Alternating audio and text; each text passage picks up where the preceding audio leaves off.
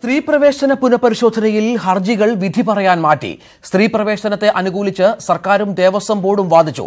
കൂടുതൽ വിവരങ്ങളുമായി എം ഉണ്ണികൃഷ്ണൻ ചേരുന്നു. ഉണ്ണി, ഏറ്റവും പുതിയ വിവരങ്ങൾ എന്തൊക്കെയാണ്? കോടതിയുടെ ഇന്നത്തെ നടപടിക്രമങ്ങൾ ഏത് രീതിയിലായിരുന്നു? കോടതിക്ക് മുന്നിൽ അവതരിപ്പിച്ച വാദങ്ങൾ അത് ഏത് രീതിയിലായിരുന്നു?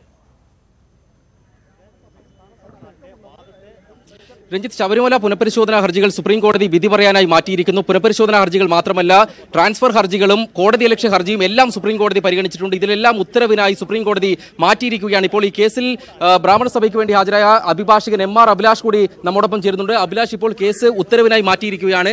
എന്താണ് ഇതിൽ നിന്ന് മനസ്സിലാക്കേണ്ടത്? ഉത്തരവ് എപ്പോഴുണ്ടാകും? സാധാരണ എന്താണ് നടപടിക്രമം ഉത്തരവ് ഇറക്കുന്നതിനായി? ഓർഡർ റിസർവ് ചെയ്യുകയാണ് ഇതിനകത്ത് ചെയ്തിട്ടുള്ളത്.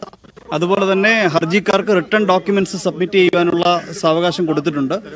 അതിനർത്ഥം ഇതാണ്, ഇപ്പോൾ കോടതിക്ക് മനസ്സിലായ വസ്തുതകളും റെക്കോർഡ് ചെയ്തിട്ടുള്ള കാര്യങ്ങളും എല്ലാം കൊളൈറ്റ് ചെയ്ത് റിട്ടേൺ സബ്മിഷൻസും എല്ലാം പരിശോധിച്ചതിന് ശേഷം കോടതി ഇതിൽ ഒരു തീരുമാനം എടുക്കുന്നുണ്ടാവും. അതുപോലെ കോൺസ്റ്റിറ്റ്യൂഷൻ ബെഞ്ച് ആയതുകൊണ്ട് 5 ജഡ്ജിമാരും അവരവരുടേതായ കാഴ്ചപ്പാടുകൾ രൂപീകരിച്ചതിന് ശേഷം അവരുടെ ഉള്ളിൽ തന്നെ ചർച്ചയുണ്ടാകും, ഡ്രാഫ്റ്റുകൾ കൈമാറുന്നുണ്ടാകും. പ്രത്യേകം ഒപ്പീനിയൻ ഉണ്ട് അങ്ങനെയാണ് എന്നുണ്ടെങ്കിൽ ഡ്രാഫ്റ്റുകൾ കൈമാറുന്നുണ്ടാകും. എനിക്ക് തോന്നുന്നൊരു വിതിൻ 7 to 10 days ഉത്തരവ് വരാനാണ് സാധ്യത. സാധാരണ ഒരു 2 judge ബെഞ്ചിന്റെ ഡിസിഷൻ പോലെയല്ല, അല്ലെങ്കിൽ 3 judge ബെഞ്ചിന്റെ ഡിസിഷൻ പോലെയല്ല. ഇതൊരു കോൺസ്റ്റിറ്റ്യൂഷൻ ബെഞ്ച് ആയതുകൊണ്ട് ഒരു വിശാലമായ ഒരു എൻറ്റയർ ഡേ വിശാലമായ ഒരു ഹിയറിംഗ് നടന്നതുകൊണ്ടും അത് വിശദമായി പരിശോധിച്ചതിന് ശേഷം ഒരു വിതിൻ 7 to 10 days ഉത്തരവ് വരാനുള്ള സാധ്യതയാണ് നമുക്കിപ്പോൾ കാണുന്നത്. അതായത് എല്ലാ ഹർജികളും പരിഗണിച്ചിട്ടുണ്ട്. ഇപ്പോൾ ലിസ്റ്റിലില്ലാത്ത കോടതിയലക്ഷ്യ ഹർജിയിൽ പോലും PV ദിനേശിന് അവസാനം വാദങ്ങൾ ഉന്നയിക്കാൻ അവസരം നൽകിയിട്ടുണ്ട്. ശബരിമലയുമായി ബന്ധപ്പെട്ട എല്ലാ ഹർജികളിലും വാദം കേട്ടതിലൂടെ കോടതി നൽകുന്ന ഒരു സൂചന എന്താണ് താങ്കൾക്ക് ഇതിൽ നിന്ന് പ്രതീക്ഷിക്കത്തക്കതായി തോന്നുന്നത്? ആചാരങ്ങള് ശബരിമല പുനഃപരിശോധനാ ഹർജിയിൽ വാദം കേൾക്കാനായി മാറ്റിവെച്ചിരിക്കുന്നു. ഇപ്പോൾ അഭിഭാഷകൻ പറഞ്ഞതുപോലെ, MR അഭിലാഷ് പറഞ്ഞതുപോലെ, ഒരുപക്ഷെ 7-10 ദിവസത്തിനുള്ളിൽ ഇതുമായി ബന്ധപ്പെട്ട തീരുമാനം കോടതിയുടെ ഭാഗത്തുനിന്നുണ്ടാകും. കോടതിക്ക് മുന്നിലുള്ള നിരവധി രേഖകൾ പരിശോധിക്കേണ്ടതുണ്ട്. ഒപ്പം ഇത്തരത്തിൽ വീണ്ടും സമയം നീട്ടിക്കിട്ടുന്നു. അഭിഭാഷകർക്കടക്കം രേഖകൾ കൃത്യമായി എഴുതി കൊടുക്കാനുള്ള സമയവും കൊടുത്തിട്ടുണ്ട് കോടതിക്ക് മുന്നിൽ വാദഗതികൾ അവതരിപ്പിക്കാൻ കഴിയാതിരുന്നവർക്ക് അതിന് എഴുതി നൽകാനുള്ള അവസരവും കോടതി നൽകിയിരിക്കുന്നു. അപ്പോൾ അത്തരത്തിലാണ് കാര്യങ്ങൾ മുന്നോട്ട് പോകുന്നത്. ഡൽഹിയിൽ നിന്ന് ഉണ്ണി ഒരിക്കൽ കൂടി ചേരുന്നുണ്ട് എന്ന് കരുതാം. ഉണ്ണിയിലേക്ക് തിരിച്ചു വരാം. ചില സാങ്കേതിക പ്രശ്നങ്ങളുണ്ട്. അപ്പോഴും ഏറ്റവും പ്രധാനപ്പെട്ട കാര്യം, ഇന്ന് രാവിലെ 10:30 തുടങ്ങിയ വാദം, കോടതിക്ക് മുമ്പാകെ തുടങ്ങിയ വാദം, അത് 2 മണിക്ക് കോടതി ഉച്ചഭക്ഷണത്തിനായി പിരിയുന്നതുവരെ ആ വാദം തുടർന്നു. NSSന്റെയും ഒപ്പം തന്ത്രിയുടെയും വാദമുഖങ്ങളായിരുന്നു അവതരിപ്പിക്കപ്പെട്ടത് പ്രധാനമായും. ഒപ്പം ബ്രാഹ്മണ സഭയടക്കമുള്ളവർ, മുതിർന്ന അഭിഭാഷകർ അടക്കമുള്ളവർ ഈ കേസിൽ കക്ഷി ചേർന്നവർക്കായി അവരുടെ വാദങ്ങൾ അവതരിപ്പിച്ചു. അതിനുശേഷം സർക്കാരിന്റെയും ദേവസ്വം ബോർഡിന്റെയും വാദം കോടതിക്ക് മുമ്പാകെ നടന്നു. പിന്നീട് ഉച്ചയ്ക്ക് ശേഷം പ്രധാനമായും നടന്നത് ദേവസ്വം ബോർഡിന്റെ വാദം തന്നെയാണ്. അതിനുശേഷം ബിന്ദുവിന്റെ അഭിഭാഷകൻ കാര്യങ്ങൾ ബോധിപ്പിച്ചു. നേരത്തെ ഉണ്ണി പറഞ്ഞതുപോലെ ലിസ്റ്റ് ചെയ്യപ്പെടാതിരുന്ന തന്ത്രിക്കെതിരെയുള്ള കോടതി അലക്ഷ്യം പോലും കേട്ടാണ് കോടതി ഇന്ന് 3 മണിയോടുകൂടി വാദം അവസാനിപ്പിച്ച് പിരിഞ്ഞത്. സ്വാഭാവികമായും ഇന്ന് തീരുമാനമുണ്ടാകുമെന്ന് നേരത്തെ കരുതിയിരുന്നു. പക്ഷേ ഇപ്പോൾ കാര്യങ്ങൾ അങ്ങനെയല്ല. 7 ദിവസം, ഒരാഴ്ചയ്ക്കുള്ളിൽ അല്ലെങ്കിൽ 10 ദിവസത്തിനുള്ളിൽ കോടതിയുടെ ഭാഗത്തുനിന്ന് തീരുമാനമുണ്ടാകും. വിശദമായി കോടതി കാര്യങ്ങൾ വീണ്ടും ഈ വാദഗതികൾ പരിശോധിക്കേണ്ടതുണ്ട്. അഭിഭാഷകർ എഴുതി നൽകിയ കാര്യങ്ങൾ പരിശോധിക്കേണ്ടതുണ്ട്. അത്തരത്തിലാണ് കാര്യങ്ങൾ മുന്നോട്ട് പോകുന്നത്. രാഹുൽ ഈശ്വർ തിരുവനന്തപുരത്ത് ചേരുന്നുണ്ട്. രാഹുൽ, ഇത്തരത്തിലാണ് കാര്യങ്ങൾ മുന്നോട്ട് പോകുന്നത്. 7-10 ദിവസം എടുത്തേക്കാം ഇതുമായി ബന്ധപ്പെട്ട തീരുമാനം എത്തുന്നതിന്. കോടതി കുറച്ചുകൂടി കാര്യങ്ങൾ പരിശോധിക്കുന്നു. എത്ര പെട്ടെന്ന് ഇത് തള്ളിക്കളയേണ്ട ഒരു സാഹചര്യത്തിൽ നിന്ന് മാറി കോടതിക്ക് കുറച്ചുകൂടി പരിശോധിക്കാനുള്ള സമയം കോടതി എടുക്കുന്നു. ഇത് ശുഭസൂചകമാണോ?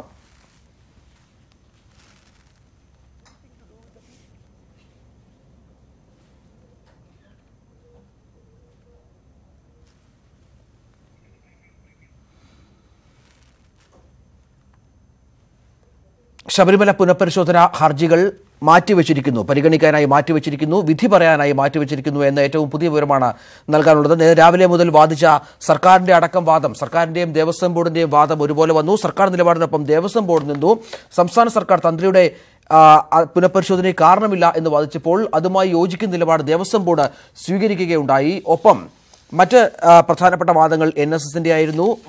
തന്ത്രിയുടെ വാദം കോടതി കേട്ടു. അവർക്കൊക്കെ ആവശ്യം പോലെ സമയം കോടതി നൽകിയാണ് വാദം കേട്ടത്. ബ്രാഹ്മണ സഭയുടെ വാദവും കോടതി കേൾക്കുകയുണ്ടായി. പിന്നീട് മുതിർന്ന അഭിഭാഷകൻ വെങ്കിട്ടരാമൻ അടക്കമുള്ള മുതിർന്ന അഭിഭാഷകൻ തന്റെ നിലപാട് കോടതിയിൽ വ്യക്തമാക്കി. ഏതായാലും നേരത്തെ ഉണ്ടായിരുന്ന വാദഗതികൾക്ക് അപ്പുറം മറ്റു ചില വാദഗതികൾ കൂടി കോടതിക്ക് മുന്നിലേക്ക് എത്തിയിട്ടുണ്ട്. ബ്രാഹ്മണ സഭയടക്കമുള്ളവർ അത്തരം കാര്യങ്ങൾ മുന്നോട്ട് വെച്ചിരുന്നു. പരാശരൻ അടക്കമുള്ളവർ അത്തരം കാര്യങ്ങൾ മുന്നോട്ട് വെച്ച സാഹചര്യം ഉണ്ടായിരുന്നു.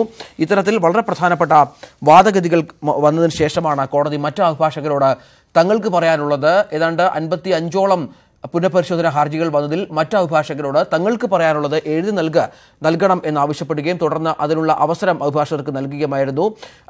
ഒപ്പം തിരുവിതാംകൂർ ഹിന്ദു ദേവസ്വം ബോർഡ് നിയമങ്ങളുമായി ബന്ധപ്പെട്ട രേഖകളും കോടതി ചോദിച്ചു അഭിഭാഷകരോട്. അതും നൽകാമെന്ന് പറഞ്ഞു. അതിനും ഒരുപക്ഷെ സമയമെടുത്തേക്കാം. അത്തരത്തിൽ വളരെ പ്രധാനപ്പെട്ട വാദമുഖങ്ങൾ കോടതിക്ക് മുന്നിൽ അവതരിപ്പിക്കപ്പെട്ടു.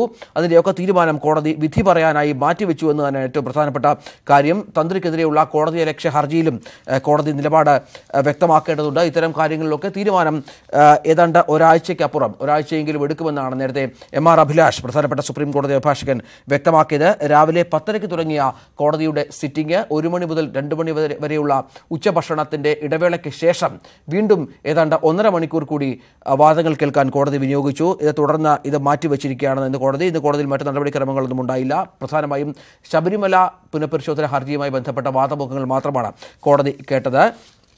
ഏറ്റവും പുതിയ വിവരങ്ങൾ നമുക്ക് ദില്ലിയിൽ നിന്ന് എത്രയും പെട്ടെന്ന് ലഭിക്കും എന്ന് തന്നെ വേണം കരുതാൻ. രാഹുൽ ഈശ്വർ ചേരുന്നു. രാഹുൽ, സമയം ഇനിയും എടുക്കുകയാണ് കോടതി. 7 ദിവസത്തിൽ 10 ദിവസമെങ്കിലും എടുക്കും ഇതിൽ ഒരു അന്തിമ വിധി പറയാൻ എന്ന് വേണം കരുതാൻ. എന്താണ് കരുതുന്നത് രാഹുൽ? തീർച്ചയായും പ്രതിരോധങ്ങളും പ്രതിഷേധങ്ങളുമായി മുമ്പോട്ട് പോകും. വീണ്ടും നാമജപങ്ങളുമായി മുമ്പോട്ട് പോകും. ശബരിമല ഈ മാസം തുറക്കുന്നതിന് മുമ്പ് വേണ്ടി വന്നാൽ സുപ്രീം കോടതിയുടെ വിധി അതിന് മുമ്പ് വന്നില്ലെങ്കിൽ തീർച്ചയായും ഭക്തജനങ്ങൾ പ്രതിരോധിക്കുന്ന നീക്കത്തിലേക്ക് തന്നെ പോകും. കാരണം അത് ഞങ്ങൾ വിശ്വാസികളുടെ വിശ്വാസമാണ്. ആ വിശ്വാസത്തിന് വേണ്ടി പോരാടാൻ ഭരണഘടന അനുവദിക്കുന്ന ഏതൊരു ലെങ്ത് വരെയും പോകും. അതുതന്നെയാണ് പൊതു ഹൈന്ദവ പ്രസ്ഥാനങ്ങളുടെ നിലപാട്. നമുക്ക് എത്രയും പെട്ടെന്ന് സുപ്രീം കോടതി വിധി വരണമെന്നാണ് ഞങ്ങളുടെ പ്രതീക്ഷ. ഏതെങ്കിലും ഒരു ഭാഗത്തിന് ഒന്നെങ്കിൽ ഞങ്ങൾക്കെതിരായിട്ട് അല്ലെങ്കിൽ ഞങ്ങൾക്ക് അനുകൂലം, രണ്ടാണെങ്കിലും അടുത്ത സ്റ്റെപ്പായിട്ടുള്ള ഓർഡിനൻസോ നിയമനിർമ്മാണമോ അതിനുവേണ്ടിയുള്ള സമ്മർദ്ദവും മറ്റു കാര്യങ്ങൾക്കും വേണ്ടി നമുക്ക് അതിനുവേണ്ടി മുമ്പോട്ട് നീങ്ങാൻ കഴിയും. എന്തായാലും ഈ 10 ദിവസങ്ങൾക്കുള്ളിൽ വിധി വരുമെന്ന പ്രതീക്ഷയിലാണ്. തീർച്ചയായും ശബരിമല നട തുറക്കുമ്പോൾ വിശ്വാസികൾ വിശ്വാസത്തിന്റെ ഭാഗമായി ശബരിമലയെ മുമ്പ് പ്രതിരോധിച്ചതുപോലെ പ്രതിരോധിക്കുക തന്നെ ചെയ്യും. അത്തരത്തിലാണ് കാര്യങ്ങൾ മുന്നോട്ട് പോകുന്നത്. ഓർഡിനൻസിൽ അപ്പോഴും പ്രതീക്ഷ അർപ്പിക്കുകയാണ് രാഹുൽ അടക്കമുള്ള ശബരിമല സമരത്തിന് നേരത്തെ മുൻകൈയെടുത്തിരുന്നവർ. സംസ്ഥാന സർക്കാരിന്റെ വാദം ആ തരത്തിലായിരുന്നു. ഇത്തരത്തിൽ വിധി പുനഃപരിശോധിക്കാൻ തക്ക യാതൊരു സാഹചര്യവുമില്ല എന്ന് സംസ്ഥാന സർക്കാർ പറഞ്ഞു വെച്ചു. ആചാരം മൗലിക അവകാശങ്ങൾക്ക് വിധേയമാണ് എന്നും സംസ്ഥാന സർക്കാർ പറഞ്ഞു. വിവേചനം പാടില്ല, അതാണ് ഭരണഘടനയുടെ അടിസ്ഥാന തത്വം. പൊതുക്ഷേത്രമാണ് ശബരിമല എന്നും സംസ്ഥാന സർക്കാർ കോടതിയെ ബോധിപ്പിച്ചു. ഉണ്ണികൃഷ്ണൻ ചേരും ദില്ലിയിൽ നിന്ന്. തുടരാം. നേരത്തെയുള്ള സാങ്കേതിക പ്രശ്നങ്ങൾ കാരണം പറഞ്ഞു വന്നത് പൂർത്തിയാക്കാൻ സാധിച്ചില്ല. ഉണ്ണിക്കപ്പോൾ ഇപ്പോഴും അതിഥികളുണ്ട് എന്ന് കരുതുന്നു. ഹലോ കേൾക്കാമോ? രഞ്ജിത്ത്, അതായത് ഇപ്പോൾ 7 ദിവസത്തിനകം വാദങ്ങൾ എഴുതി നൽകണമെന്ന് കോടതി പറഞ്ഞതായാണ് ലഭിക്കുന്ന വിവരം. 7 ദിവസത്തിനകം അഭിഭാഷകർക്ക് വാദങ്ങൾ എഴുതി നൽകാം. അത് പരിഗണിച്ചതിന് ശേഷമായിരിക്കും സുപ്രീം കോടതി വിധിയിറക്കുക. അതായത് നേരത്തെ അഭിലാഷ് പറഞ്ഞതുപോലെ ഒരുപക്ഷെ 7 മുതൽ 10 വരെ ദിവസത്തിനുള്ളിൽ ഈ വിധി ഉണ്ടാകുമെന്നാണ് പൊതുവെ അനുമാനിക്കപ്പെടുന്നത്. സാധാരണ വിധി പറയാൻ മാറ്റി കഴിഞ്ഞാൽ കോടതിയാണ് അക്കാര്യത്തിൽ അന്തിമ തീരുമാനത്തിലേക്ക് എത്തേണ്ടതുള്ളത്. കോടതിയുടെ നിലപാടിനനുസരിച്ചായിരിക്കും എപ്പോഴാണ് വിധി വരിക എന്നുള്ളത്. പക്ഷേ ഇക്കാര്യത്തിൽ ഒരു ഉത്തരവിറങ്ങാനുള്ള സാധ്യത ഉണ്ടായിരിക്കുന്നു. അഭിഭാഷകരോട് വാദങ്ങൾ എഴുതി നൽകാൻ ആവശ്യപ്പെട്ടിരിക്കുന്നു. ഇന്ന് തന്നെ നോട്ടീസ് അയച്ചുകൊണ്ട് വിധി പുനഃപരിശോധിക്കാനുള്ള തീരുമാനത്തിലേക്ക് കോടതി കടന്നിട്ടില്ല. മറിച്ച് കോടതി ചെയ്തിരിക്കുന്നത് എല്ലാ അഭിഭാഷകർക്കും വാദങ്ങൾ എഴുതി നൽകാനുള്ള അവസരം നൽകുകയും അത് പരിഗണിച്ചുകൊണ്ട് തുടർ നടപടികളിലേക്ക് കടക്കാൻ തീരുമാനിച്ചിരിക്കുകയാണ്. ഇത് പ്രധാനപ്പെട്ട വാദങ്ങൾ നടത്തിയത് NSSന്റെ വാദമാണല്ലോ കൂടുതൽ കേട്ടത്. ഒപ്പം തന്ത്രിയുടെ വാദം കേട്ടു. ബ്രാഹ്മണ സഭ അടക്കമുള്ളവർ തങ്ങളുടെ വാദമുഖങ്ങൾ മുന്നോട്ട് വെച്ചു. ഈ നേരത്തെ കോടതിയുടെ പരിഗണനയ്ക്ക് വന്നതിനപ്പുറം കാര്യങ്ങൾ ഇവരെ കോടതിയെ ബോധിപ്പിക്കാനായോ ഈ അഭിഭാഷകർക്ക്? അതുമായി ബന്ധപ്പെട്ട് നിയമവർത്തങ്ങൾ നൽകുന്ന സൂചനകൾ എന്തൊക്കെയാണ്? അതായത് പുനഃപരിശോധനാ ഹർജിയിലെ അടിസ്ഥാനപരമായ വാദങ്ങളെല്ലാം ഏതാണ്ട് ഒരുപോലെ തന്നെയായിരുന്നു. ആ വാദങ്ങൾ സുപ്രീം കോടതി കേട്ടിട്ടുണ്ട്. ചില വാദങ്ങളെ ചോദ്യം ചെയ്തിട്ടുണ്ട്. ജസ്റ്റിസ് RF നരിമാൻ അടക്കമുള്ളവർ. ജസ്റ്റിസ് RF നരിമാൻ ആവർത്തിച്ച് ചില വാദങ്ങളെ ചോദ്യം ചെയ്യുന്ന ഒരു നിലപാടാണ് ബെഞ്ചിൽ സ്വീകരിച്ചിട്ടുള്ളത്. ഏതായാലും ആ വാദങ്ങളിൽ പ്രധാനമായും പറഞ്ഞിരുന്നത് പ്രതിഷ്ഠയ്ക്ക് ഭരണഘടനയുടെ 25ാം അനുച്ഛേദ പ്രകാരമുള്ള അവകാശങ്ങളുണ്ട്. ആ അവകാശങ്ങൾ പരിഗണിക്കാതെയാണ് ഇവിടെ തീരുമാനമെടുത്തിട്ടുള്ളത്. മാത്രമല്ല ആർട്ടിക്കിൾ 15 പ്രകാരം സുപ്രീം കോടതി നടത്തിയിരിക്കുന്ന വ്യാഖ്യാനങ്ങൾ നിലനിൽക്കുന്നതല്ല.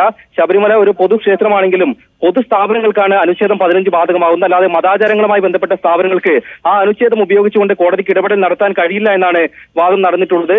സമാനമായ രീതിയിൽ ശബരിമലയെ യുക്തിയുടെ അളവുകോലിൽ ശബരിമലയിലെ ആചാരങ്ങളെ അളക്കരുത്, ശബരിമല ഒരു പ്രത്യേക വിശ്വാസ ഗണത്തിലുള്ള വിഭാഗമായി തന്നെ പരിഗണിക്കണം, അതിനുള്ള എല്ലാ ഭരണഘടനാപരമായ അവകാശങ്ങളും ക്ഷേത്രത്തിനും അവിടുത്തെ ആചാരങ്ങൾക്കും വിശ്വാസികൾക്കും ഉണ്ടെന്ന വാദവും നടത്തിയിട്ടുണ്ട് പുനഃപരിശോധനാ ഹർജിയുടെ ഭാഗമായി അഭിഭാഷകർ.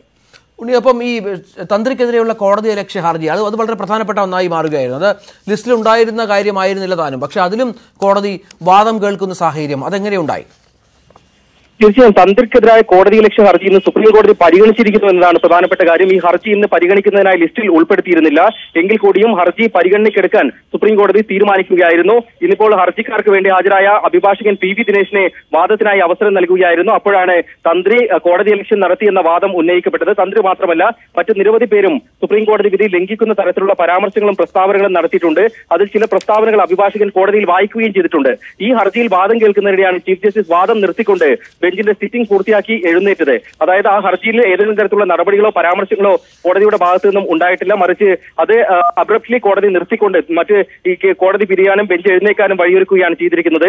ഇന്നിപ്പോൾ ഇന്ദിരാ ജയ്സിംഗും വാദിച്ചത് ഹാപ്പി ടു ക്ലിയർ എന്ന സംഘടനയ്ക്ക് വേണ്ടി വളരെ ശക്തമായ വാദങ്ങളാണ് ഇന്ദിരാ ജയ്സിംഗ് നടത്തിയത്. അവർ പറഞ്ഞത് തന്ത്രി അവിടെ ശുദ്ധിക്രിയ നടത്തിയത് കൃത്യമായ ഭരണഘടനാ ലംഘനമാണ് നടന്നിരിക്കുന്നത്. സുപ്രീം കോടതി വിധി തന്നെ ലംഘിക്കുകയാണ് തന്ത്രി ചെയ്തിരിക്കുന്നത്. കാരണം ബിന്ദു ഒരു ദളിത് സ്ത്രീയാണ്, അവർ സന്ദർശിച്ചു എന്നതിന്റെ പേരിൽ ആർത്തവം മലിനമാണ്, അതിലൂടെ സ്ത്രീയും മലിനമാകുന്നു എന്ന് ചൂണ്ടിക്കാട്ടിക്കൊണ്ടാണ് അവിടെ ശുദ്ധിക്രിയ നടത്തിയിട്ടുള്ളത്.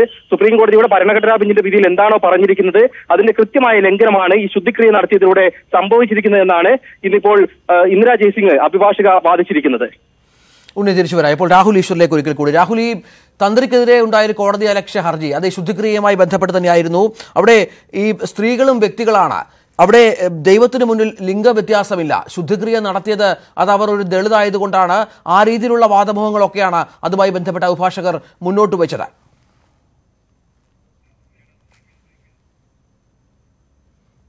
ശബരിമല പുനഃപരിശോധന ഹർജികൾ അത് വിധി പറയാനായി മാറ്റിവെച്ചിരിക്കുന്നു എന്ന ഏറ്റവും പുതിയ വിവരമാണ്, ഏറ്റവും പ്രധാനപ്പെട്ട വിവരമാണ് നൽകാനുള്ളത്. വിധി പറയാനായി ഒരു പക്ഷേ നേരത്തെ ഉണ്ണി പറഞ്ഞതുപോലെ 7 ദിവസം അല്ലെങ്കിൽ 10 ദിവസത്തിനകം ഈ വിഷയത്തിൽ ഒരു തീരുമാനമുണ്ടാകും. 7 ദിവസം കൊണ്ട് ഈ അഭിഭാഷകർക്ക് എഴുതി നൽകാനുള്ള കാര്യങ്ങൾ എഴുതി നൽകാമെന്നും കോടതി പറഞ്ഞു. അത് കോടതിക്ക് പരിശോധിക്കേണ്ടതുണ്ട്. എഴുതി തയ്യാറാക്കിയ വാദങ്ങൾ 7 ദിവസത്തിനുള്ളിൽ സമർപ്പിക്കാനാണ് അഭിഭാഷകർക്ക് നിർദ്ദേശം നൽകിയിരിക്കുന്നത്. വളരെ പ്രധാനപ്പെട്ട ഒരു കാര്യമാണ് അത്. നേരത്തെ 55ഓളം പുനഃപരിശോധന ഹർജികൾ പരിശോധിച്ചതിൽ 3-4 അഭിഭാഷകർക്ക് മാത്രം തങ്ങളുടെ വാദമുഖങ്ങൾ നിർത്താനുള്ള അവസരം കോടതി നൽകുകയും അതിൽ NSSന്റെ അഭിഭാഷകൻ പരാശരന് ഏതാണ്ട് 35ഓളം മിനിറ്റ് നൽകുകയും ചെയ്തു. അതിനുശേഷം മറ്റുള്ളവർക്ക് 20 മിനിറ്റിൽ താഴെ മാത്രമാണ് അവസരം നൽകുകയുണ്ടായത്. ഉണ്ണി ചേരുന്നു ദില്ലിയിൽ നിന്ന് ഒരിക്കൽ കൂടി. ഉണ്ണിക്കൊപ്പം അഭിഭാഷകൻ രാഹുലുമുണ്ട്. ഉണ്ണി തുടരാം.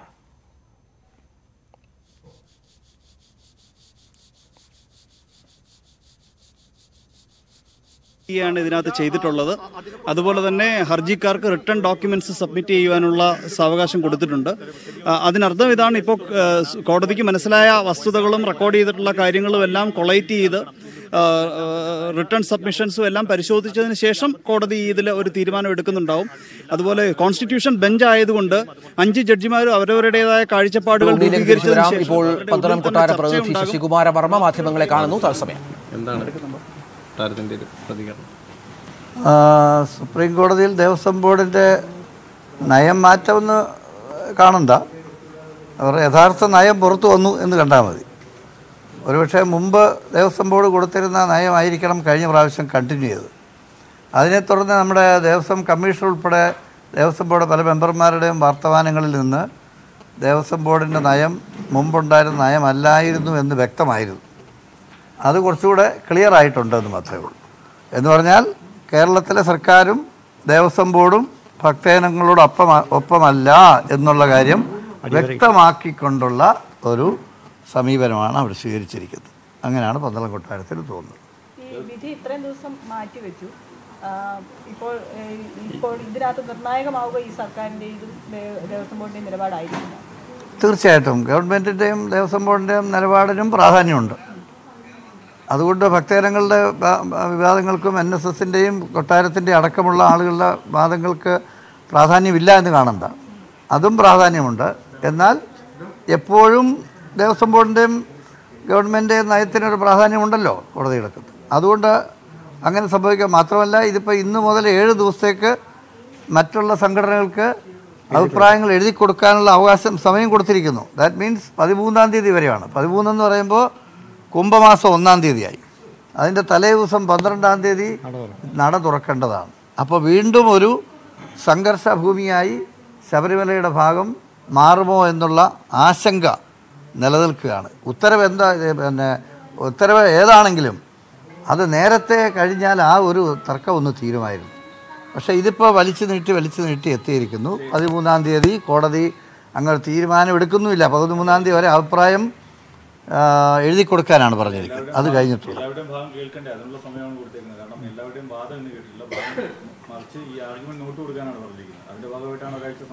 തീർച്ചയായിട്ടും അങ്ങൊരു ജഡ്ജിയെ പോലെ തന്നെ സംസാരിക്കുന്നു. വളരെ സന്തോഷം.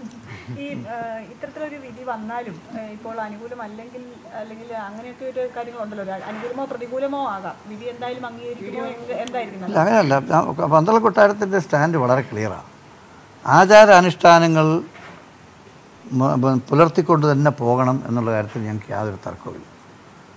അതിന് കോടതി വിധി അനുകൂലമല്ലെങ്കിൽ ഇനി അത് അനുകൂലമാക്കാൻ എന്തെങ്കിലും മാർഗം കൂടി ഉണ്ടോ എന്ന് നോക്കും നമ്മൾ. ഇതല്ലാതെ ഇനി ക്യൂറേറ്റീവ് പെറ്റീഷൻ എന്ന് പറഞ്ഞ മൂന്നാമത് ഒരു ഓപ്ഷൻ കൂടെ ഉണ്ടെന്നാണ് ഞങ്ങൾ മനസ്സിലാക്കുന്നത്. പ്രതികൂലമാണെങ്കിൽ അങ്ങനെ നോക്കും. അപ്പോൾ ഏത് രീതിയിലെങ്കിലും നമ്മളെ സംബന്ധിച്ചുള്ള ആചാരങ്ങൾ സംരക്ഷിക്കപ്പെടണം, അത്രയേ ഉള്ളൂ. അതിന് നമുക്ക് ചെയ്യാവുന്നത്ര കാര്യങ്ങൾ ചെയ്യുക എന്നുള്ളതേ ഉള്ളൂ. അതിപ്പം ഏതായാലും രാഷ്ട്രീയ പാർട്ടിക്കാരെ പോലെ യുദ്ധം ചെയ്യാനൊന്നും ഞങ്ങളില്ല. ഈ ആചാരങ്ങൾക്ക് വേണ്ടിയുള്ള ഞങ്ങളുടെ ഈ പ്രവർത്തനങ്ങൾ, പ്രാർത്ഥനകളെല്ലാം അനിശ്ചിതം തുടർന്നുകൊണ്ടേയിരിക്കും. എന്തോ തീർച്ചയായിട്ടും ഉണ്ട്. ഇപ്പോഴാണ് 2 വർഷം കഴിഞ്ഞപ്പോഴാണ് ദേവസ്വം ബോർഡിന് ഇപ്പോൾ ഒരു സ്വന്തമായ നിലപാടുണ്ടായത്. ഇപ്പോൾ ബാക്കിയൊക്കെ നിലപാട് എവിടെ പോയി എന്നല്ല. ദേവസ്വം ബോർഡിന് തീരുമാനമെടുക്കാം. പക്ഷേ ദേവസ്വം ബോർഡിൻ്റെ ഭരണഘടന ഉണ്ടാക്കിയപ്പോഴുള്ള ഭരണഘടനയിൽ പറഞ്ഞിരിക്കുന്നൊരു കാര്യം അയ്യപ്പ ഭക്തന്മാരുടെ നല്ല ക്ഷേത്രത്തിൻ്റെയും അതിലെ ക്ഷേത്ര വിശ്വാസികളുടെയും എല്ലാം ആചാരങ്ങൾ സംരക്ഷിച്ചുകൊണ്ട് പൊയ്ക്കോളാമെന്ന് പറഞ്ഞാണ് ദേവസ്വം ബോർഡ് 50-ൽ ഉണ്ടാക്കിയിരിക്കുന്നത്. അതിനനുകൂലമായിരിക്കണം ദേവസ്വം ബോർഡിൻ്റെ നയം. അല്ലാതെ എവിടെങ്കിലും ഇരുന്ന് കണ്ണുരുട്ടി കാണിക്കുമ്പോൾ അതിൻ്റെ പുറകെ ആവാൻ പാടില്ല ദേവസ്വം ബോർഡിൻ്റെ നയം. ഏതായാലും ഇപ്പോൾ ദേവസ്വം ബോർഡിൻ്റെ നയം എന്താണെന്നുള്ളത് ഗവൺമെൻറ്റിൻ്റെ നയത്തിനോടൊപ്പം ഞങ്ങളുമുണ്ട് എന്ന് പറഞ്ഞു. അത് സന്തോഷം. കാരണം ഇനി ആ കാര്യത്തിലൊരു സംശയം വേണ്ടായല്ലോ. ആർക്കും ഒരു പ്രത്യേക സംശയം വേണ്ട. അയ്യപ്പ ഭക്തന്മാരെ സംബന്ധിച്ചോളം ഇനിയും ഒരു സഹായത്തിൻ്റെ ഹസ്തം അവിടെ നിന്നുണ്ടാകുമോ എന്ന് എത്തി നോക്കേണ്ട കാര്യമേ ഇല്ല. അതിൽ വളരെ സന്തോഷം. സർക്കാരിന്റെ സമ്മർദ്ദം കൊണ്ടാണ് ബോർഡ് ഇത്തരമൊരു നിലപാട് മാറ്റത്തിലേക്ക് എത്തിയത് എന്നാണോ പന്തളം കൊട്ടാരം? എന്നൊന്നും ഞങ്ങൾ പറയുന്നില്ല. കാരണം സർക്കാർ നിയോഗിച്ചവരാണ്, അവരാണ് ഇവരെ നിയോഗിച്ചിരിക്കുന്നത്. അവരങ്ങനെ നയം സ്വീകരിക്കാതിരിക്കുകയോ എന്ന് അവരുടെ കാര്യം. പക്ഷേ ദേവസ്വം ബോർഡ് അങ്ങനെ അല്ല ചെയ്യേണ്ടതെന്നാണ് ഞങ്ങളുടെ അഭിപ്രായം. അത് ഭക്തന്മാരോടൊപ്പം ഉണ്ടാവേണ്ട, ക്ഷേത്രത്തോടൊപ്പം ആവണം, ഭക്തന്മാരോടൊപ്പം ആവണം എന്നുള്ളത് തന്നെയാണ് ഞങ്ങൾ.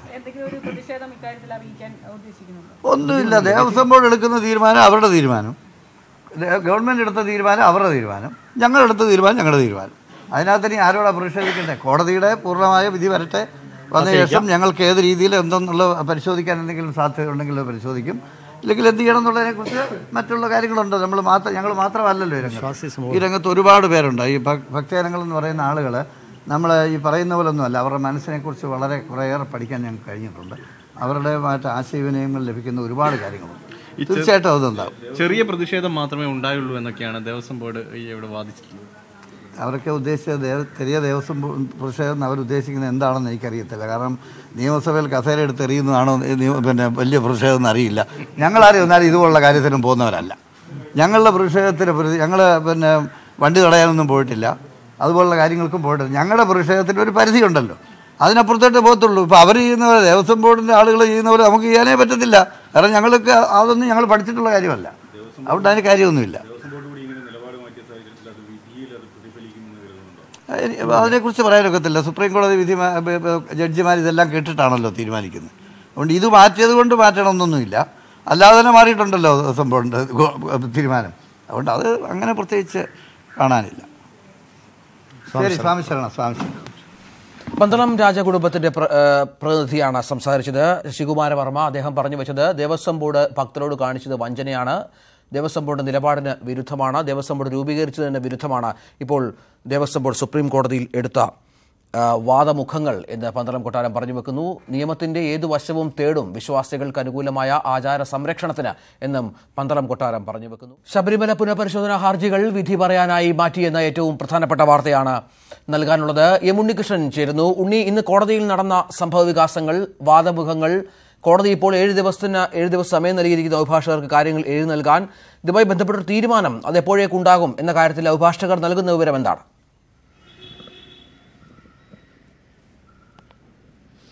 എന്തായാലും ഒരാഴ്ചയ്ക്ക് ശേഷമായിരിക്കും ശബരിമല യുവതീ പ്രവേശന വിധിയെ ചോദ്യം ചെയ്തുകൊണ്ടുള്ള പുനഃപരിശോധനാ ഹർജികളിലും അനുബന്ധ ഹർജിയിലും വിധി ഉണ്ടാവുക. ഇപ്പോൾ സുപ്രീം കോടതി തീരുമാനിക്കാൻ പോകുന്നത് ഈ പുനഃപരിശോധനാ ഹർജികൾ സ്വീകരിക്കേണ്ടതുണ്ടോ അല്ല തള്ളണമോ എന്നത് സംബന്ധിച്ചാണ്. അത് സംബന്ധിച്ചാണ് സുപ്രീം കോടതിയിൽ നിന്നും നിർണായകമായ ഉത്തരവ് വരാൻ പോകുന്നത്.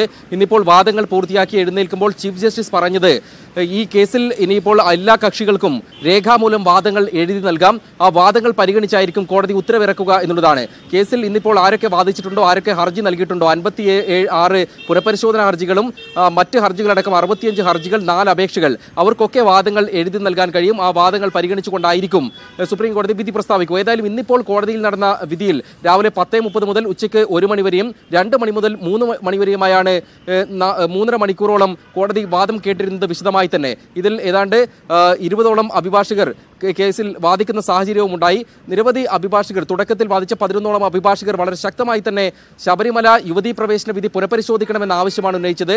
അതിൽ NSS അടക്കമുള്ള സംഘടനകളുണ്ട്, ബ്രാഹ്മണ സഭയുണ്ട്, ഒപ്പം മറ്റു ചില ഈ ആചാരങ്ങളെ പിന്തുണയ്ക്കുന്ന ഭക്തരുടെ അഭിഭാഷകരൊക്കെയുണ്ട്. അവർ പറഞ്ഞിരിക്കുന്ന പ്രധാനപ്പെട്ട വാദം ശബരിമലയിലെ അയ്യപ്പ പ്രതിഷ്ഠയുടെ സ്വഭാവം നൈഷ്ഠിക ബ്രഹ്മചര്യമാണ്. ആ ബ്രഹ്മചര്യവുമായി ബന്ധപ്പെട്ടാണ് അവിടുത്തെ സ്ത്രീകൾക്ക് നിയന്ത്രണം ഏർപ്പെടുത്തിക്കൊണ്ടുള്ള ക്ഷേത്രാചാരം. അതിൽ കോടതി ഇടപെടരുത്. ഭരണഘടനയുടെ 25ാം അനുച്ഛേദ പ്രകാരം തന്നെ പ്രതിഷ്ഠയ്ക്ക് ഭരണഘടനാപരമായ അവകാശങ്ങളുണ്ട്. ആ അവകാശങ്ങളുടെ ലംഘനമാണ് നടന്നിരിക്കുന്നത്. ശബരിമല സയൻസ് മ്യൂസിയമല്ല, മറിച്ച് ക്ഷേത്രമാണ്. അതുകൊണ്ട് തന്നെ യുക്തിയുടെ അളവുകോലിൽ എല്ലാം അളക്കേണ്ടതില്ല എന്നാണ് അഭിഭാഷകനായ മനു അഭിഷേക് സിംഗ്വി പ്രയാർ ഗോപാലകൃഷ്ണന് വേണ്ടി വാദിച്ചത്. ഇത്തരത്തിലുള്ള പുനഃപരിശോധിക്കണമെന്ന വാദത്തോടൊപ്പം തന്നെ വളരെ ശ്രദ്ധേയമായത് സംസ്ഥാന സർക്കാരിന്റെയും ദേവസ്വം ബോർഡിന്റെയും വാദങ്ങളാണ്. സംസ്ഥാന സർക്കാരും ദേവസ്വം ബോർഡും ഒരേ സ്വരത്തിലുള്ള നിലപാട് സുപ്രീം കോടതിയിൽ സ്വീകരിച്ചു. ബോർഡിന്റെ നിലപാട് മാറ്റത്തെ ബോർഡിന് വേണ്ടി അഭിഭാഷകൻ രാകേഷ് ദ്വിവേദി വാദിക്കാൻ തുടങ്ങിയപ്പോൾ തന്നെ ഇന്ദിരാ ജയ്സിംഗ് ചോദ്യം ചെയ്യുകയും ചെയ്തു. ഇന്ദിരാ ജയ്സിംഗ് പറഞ്ഞത് നേരത്തെ യുവതീ പ്രവേശനത്തെ എതിർത്താണല്ലോ ബോർഡ് കോടതിയിൽ വാദിച്ചിരുന്നത്, ഇപ്പോൾ അതിനെ അനുകൂലിക്കുകയാണോ എന്ന് ചോദിച്ചു. അപ്പോൾ അഭിഭാഷകൻ പറഞ്ഞത് നിലപാട് മാറ്റിയിട്ടുണ്ട്. ആ നിലപാട് മാറ്റം എന്നത് സുപ്രീം കോടതി വിധിയെ ദേവസ്വം ബോർഡ് മാനിക്കുന്നു എന്നതുകൊണ്ടാണ്. അങ്ങനെ മാനിക്കുന്നു എന്ന് വ്യക്തമാക്കിക്കൊണ്ട് വേണമെങ്കിൽ ആ നിലപാട് മാറ്റത്തിന് കാരണം വിശദീകരിച്ച് ഒരു അപേക്ഷ നൽകാൻ തയ്യാറാണെന്നും ദേവസ്വം ബോർഡിന്റെ അഭിഭാഷകൻ വാദിച്ചിട്ടുണ്ട്. ദേവസ്വം ബോർഡ് പ്രധാനമായും പറഞ്ഞിരിക്കുന്ന വാദങ്ങൾ ശബരിമലയിലെ യുവതീ പ്രവേശന വിധി എന്നുള്ളത് തുല്യത ഉറപ്പാക്കാനുള്ള വിധിയാണ്. ഒരു തരത്തിലുമുള്ള വിവേചനം അനുവദിക്കാൻ കഴിയുകയില്ല. NSS പറയുന്നത് പോലെ ഭരണഘടനാ ധാർമ്മികത കോടതി ഉപയോഗിച്ചത് ശരിയായില്ല എന്ന വാദം ശരിയല്ല. ഭരണഘടനാ ധാർമ്മികത എന്ന ആശയം ഭരണഘടനയിൽ നിന്ന് തന്നെ ആർജിതമായിട്ടുള്ളതാണ്. ക്ഷേത്രാചാരങ്ങൾ ഭരണഘടനാ ധാർമ്മികതയ്ക്ക് വിധേയമാകേണ്ടതാണ്. എല്ലാവരെയും ഉൾക്കൊണ്ടുകൊണ്ട് സമഗ്രമായാണ് സമൂഹം മുന്നോട്ട് പോകേണ്ടത്. അങ്ങനൊരു നടപടി ആവശ്യമുള്ള സമയമാണിത്. ജൈവശാസ്ത്രപരമായ കാരണങ്ങളാൽ സ്ത്രീകളെ ക്ഷേത്രത്തിൽ നിന്ന് മാറ്റി നിർത്താനാകില്ല.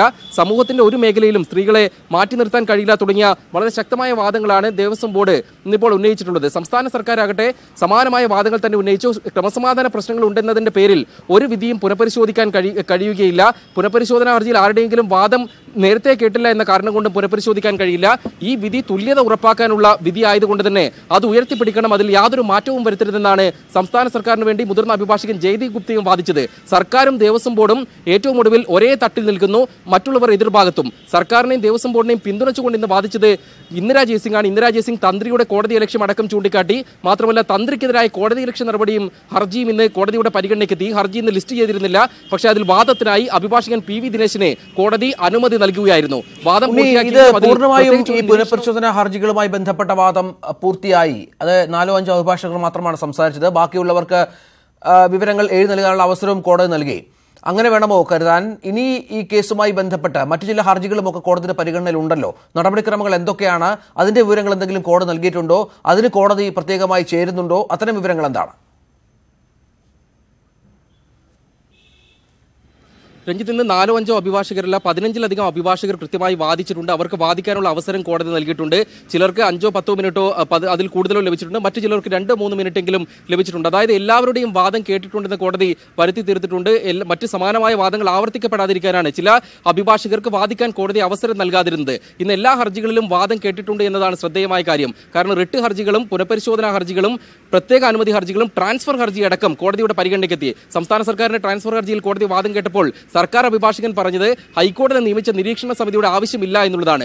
റിട്ട് ഹർജികൾ തന്നെ തള്ളണമെന്ന ആവശ്യവും സർക്കാർ മുന്നോട്ട് വെച്ചു. അതായത് എല്ലാ ഹർജികളും വാദം കേട്ടിട്ടുണ്ട്. ഇനി ശബരിമല വിഷയത്തിലെ ഹർജികളിൽ കോടതിയിൽ ഒരു തുറന്ന കോടതിയിൽ വാദത്തിനുള്ള അവസരം നിലവിലെ സാഹചര്യത്തിൽ ഇല്ല. മറിച്ച് കോടതി ഇനി തീരുമാനിക്കണം ഈ പുനഃപരിശോധനാ ഹർജികൾ സ്വീകരിക്കണമോ എന്ന്. അങ്ങനെ ഹർജികൾ സ്വീകരിച്ചാൽ കോടതി ഉത്തരവിറക്കും. എല്ലാ കക്ഷികൾക്കും നോട്ടീസ് അയക്കാനും തുടർ വാദം നടക്കുകയും ചെയ്തും വിധി പുനഃപരിശോധിക്കുന്നതിനായി. മറിച്ചാണെങ്കിൽ ഈ ഹർജികൾ തള്ളിക്കൊണ്ട് സുപ്രീം കോടതി ഉത്തരവിറക്കാനുള്ള സാധ്യതയാണുള്ളത്.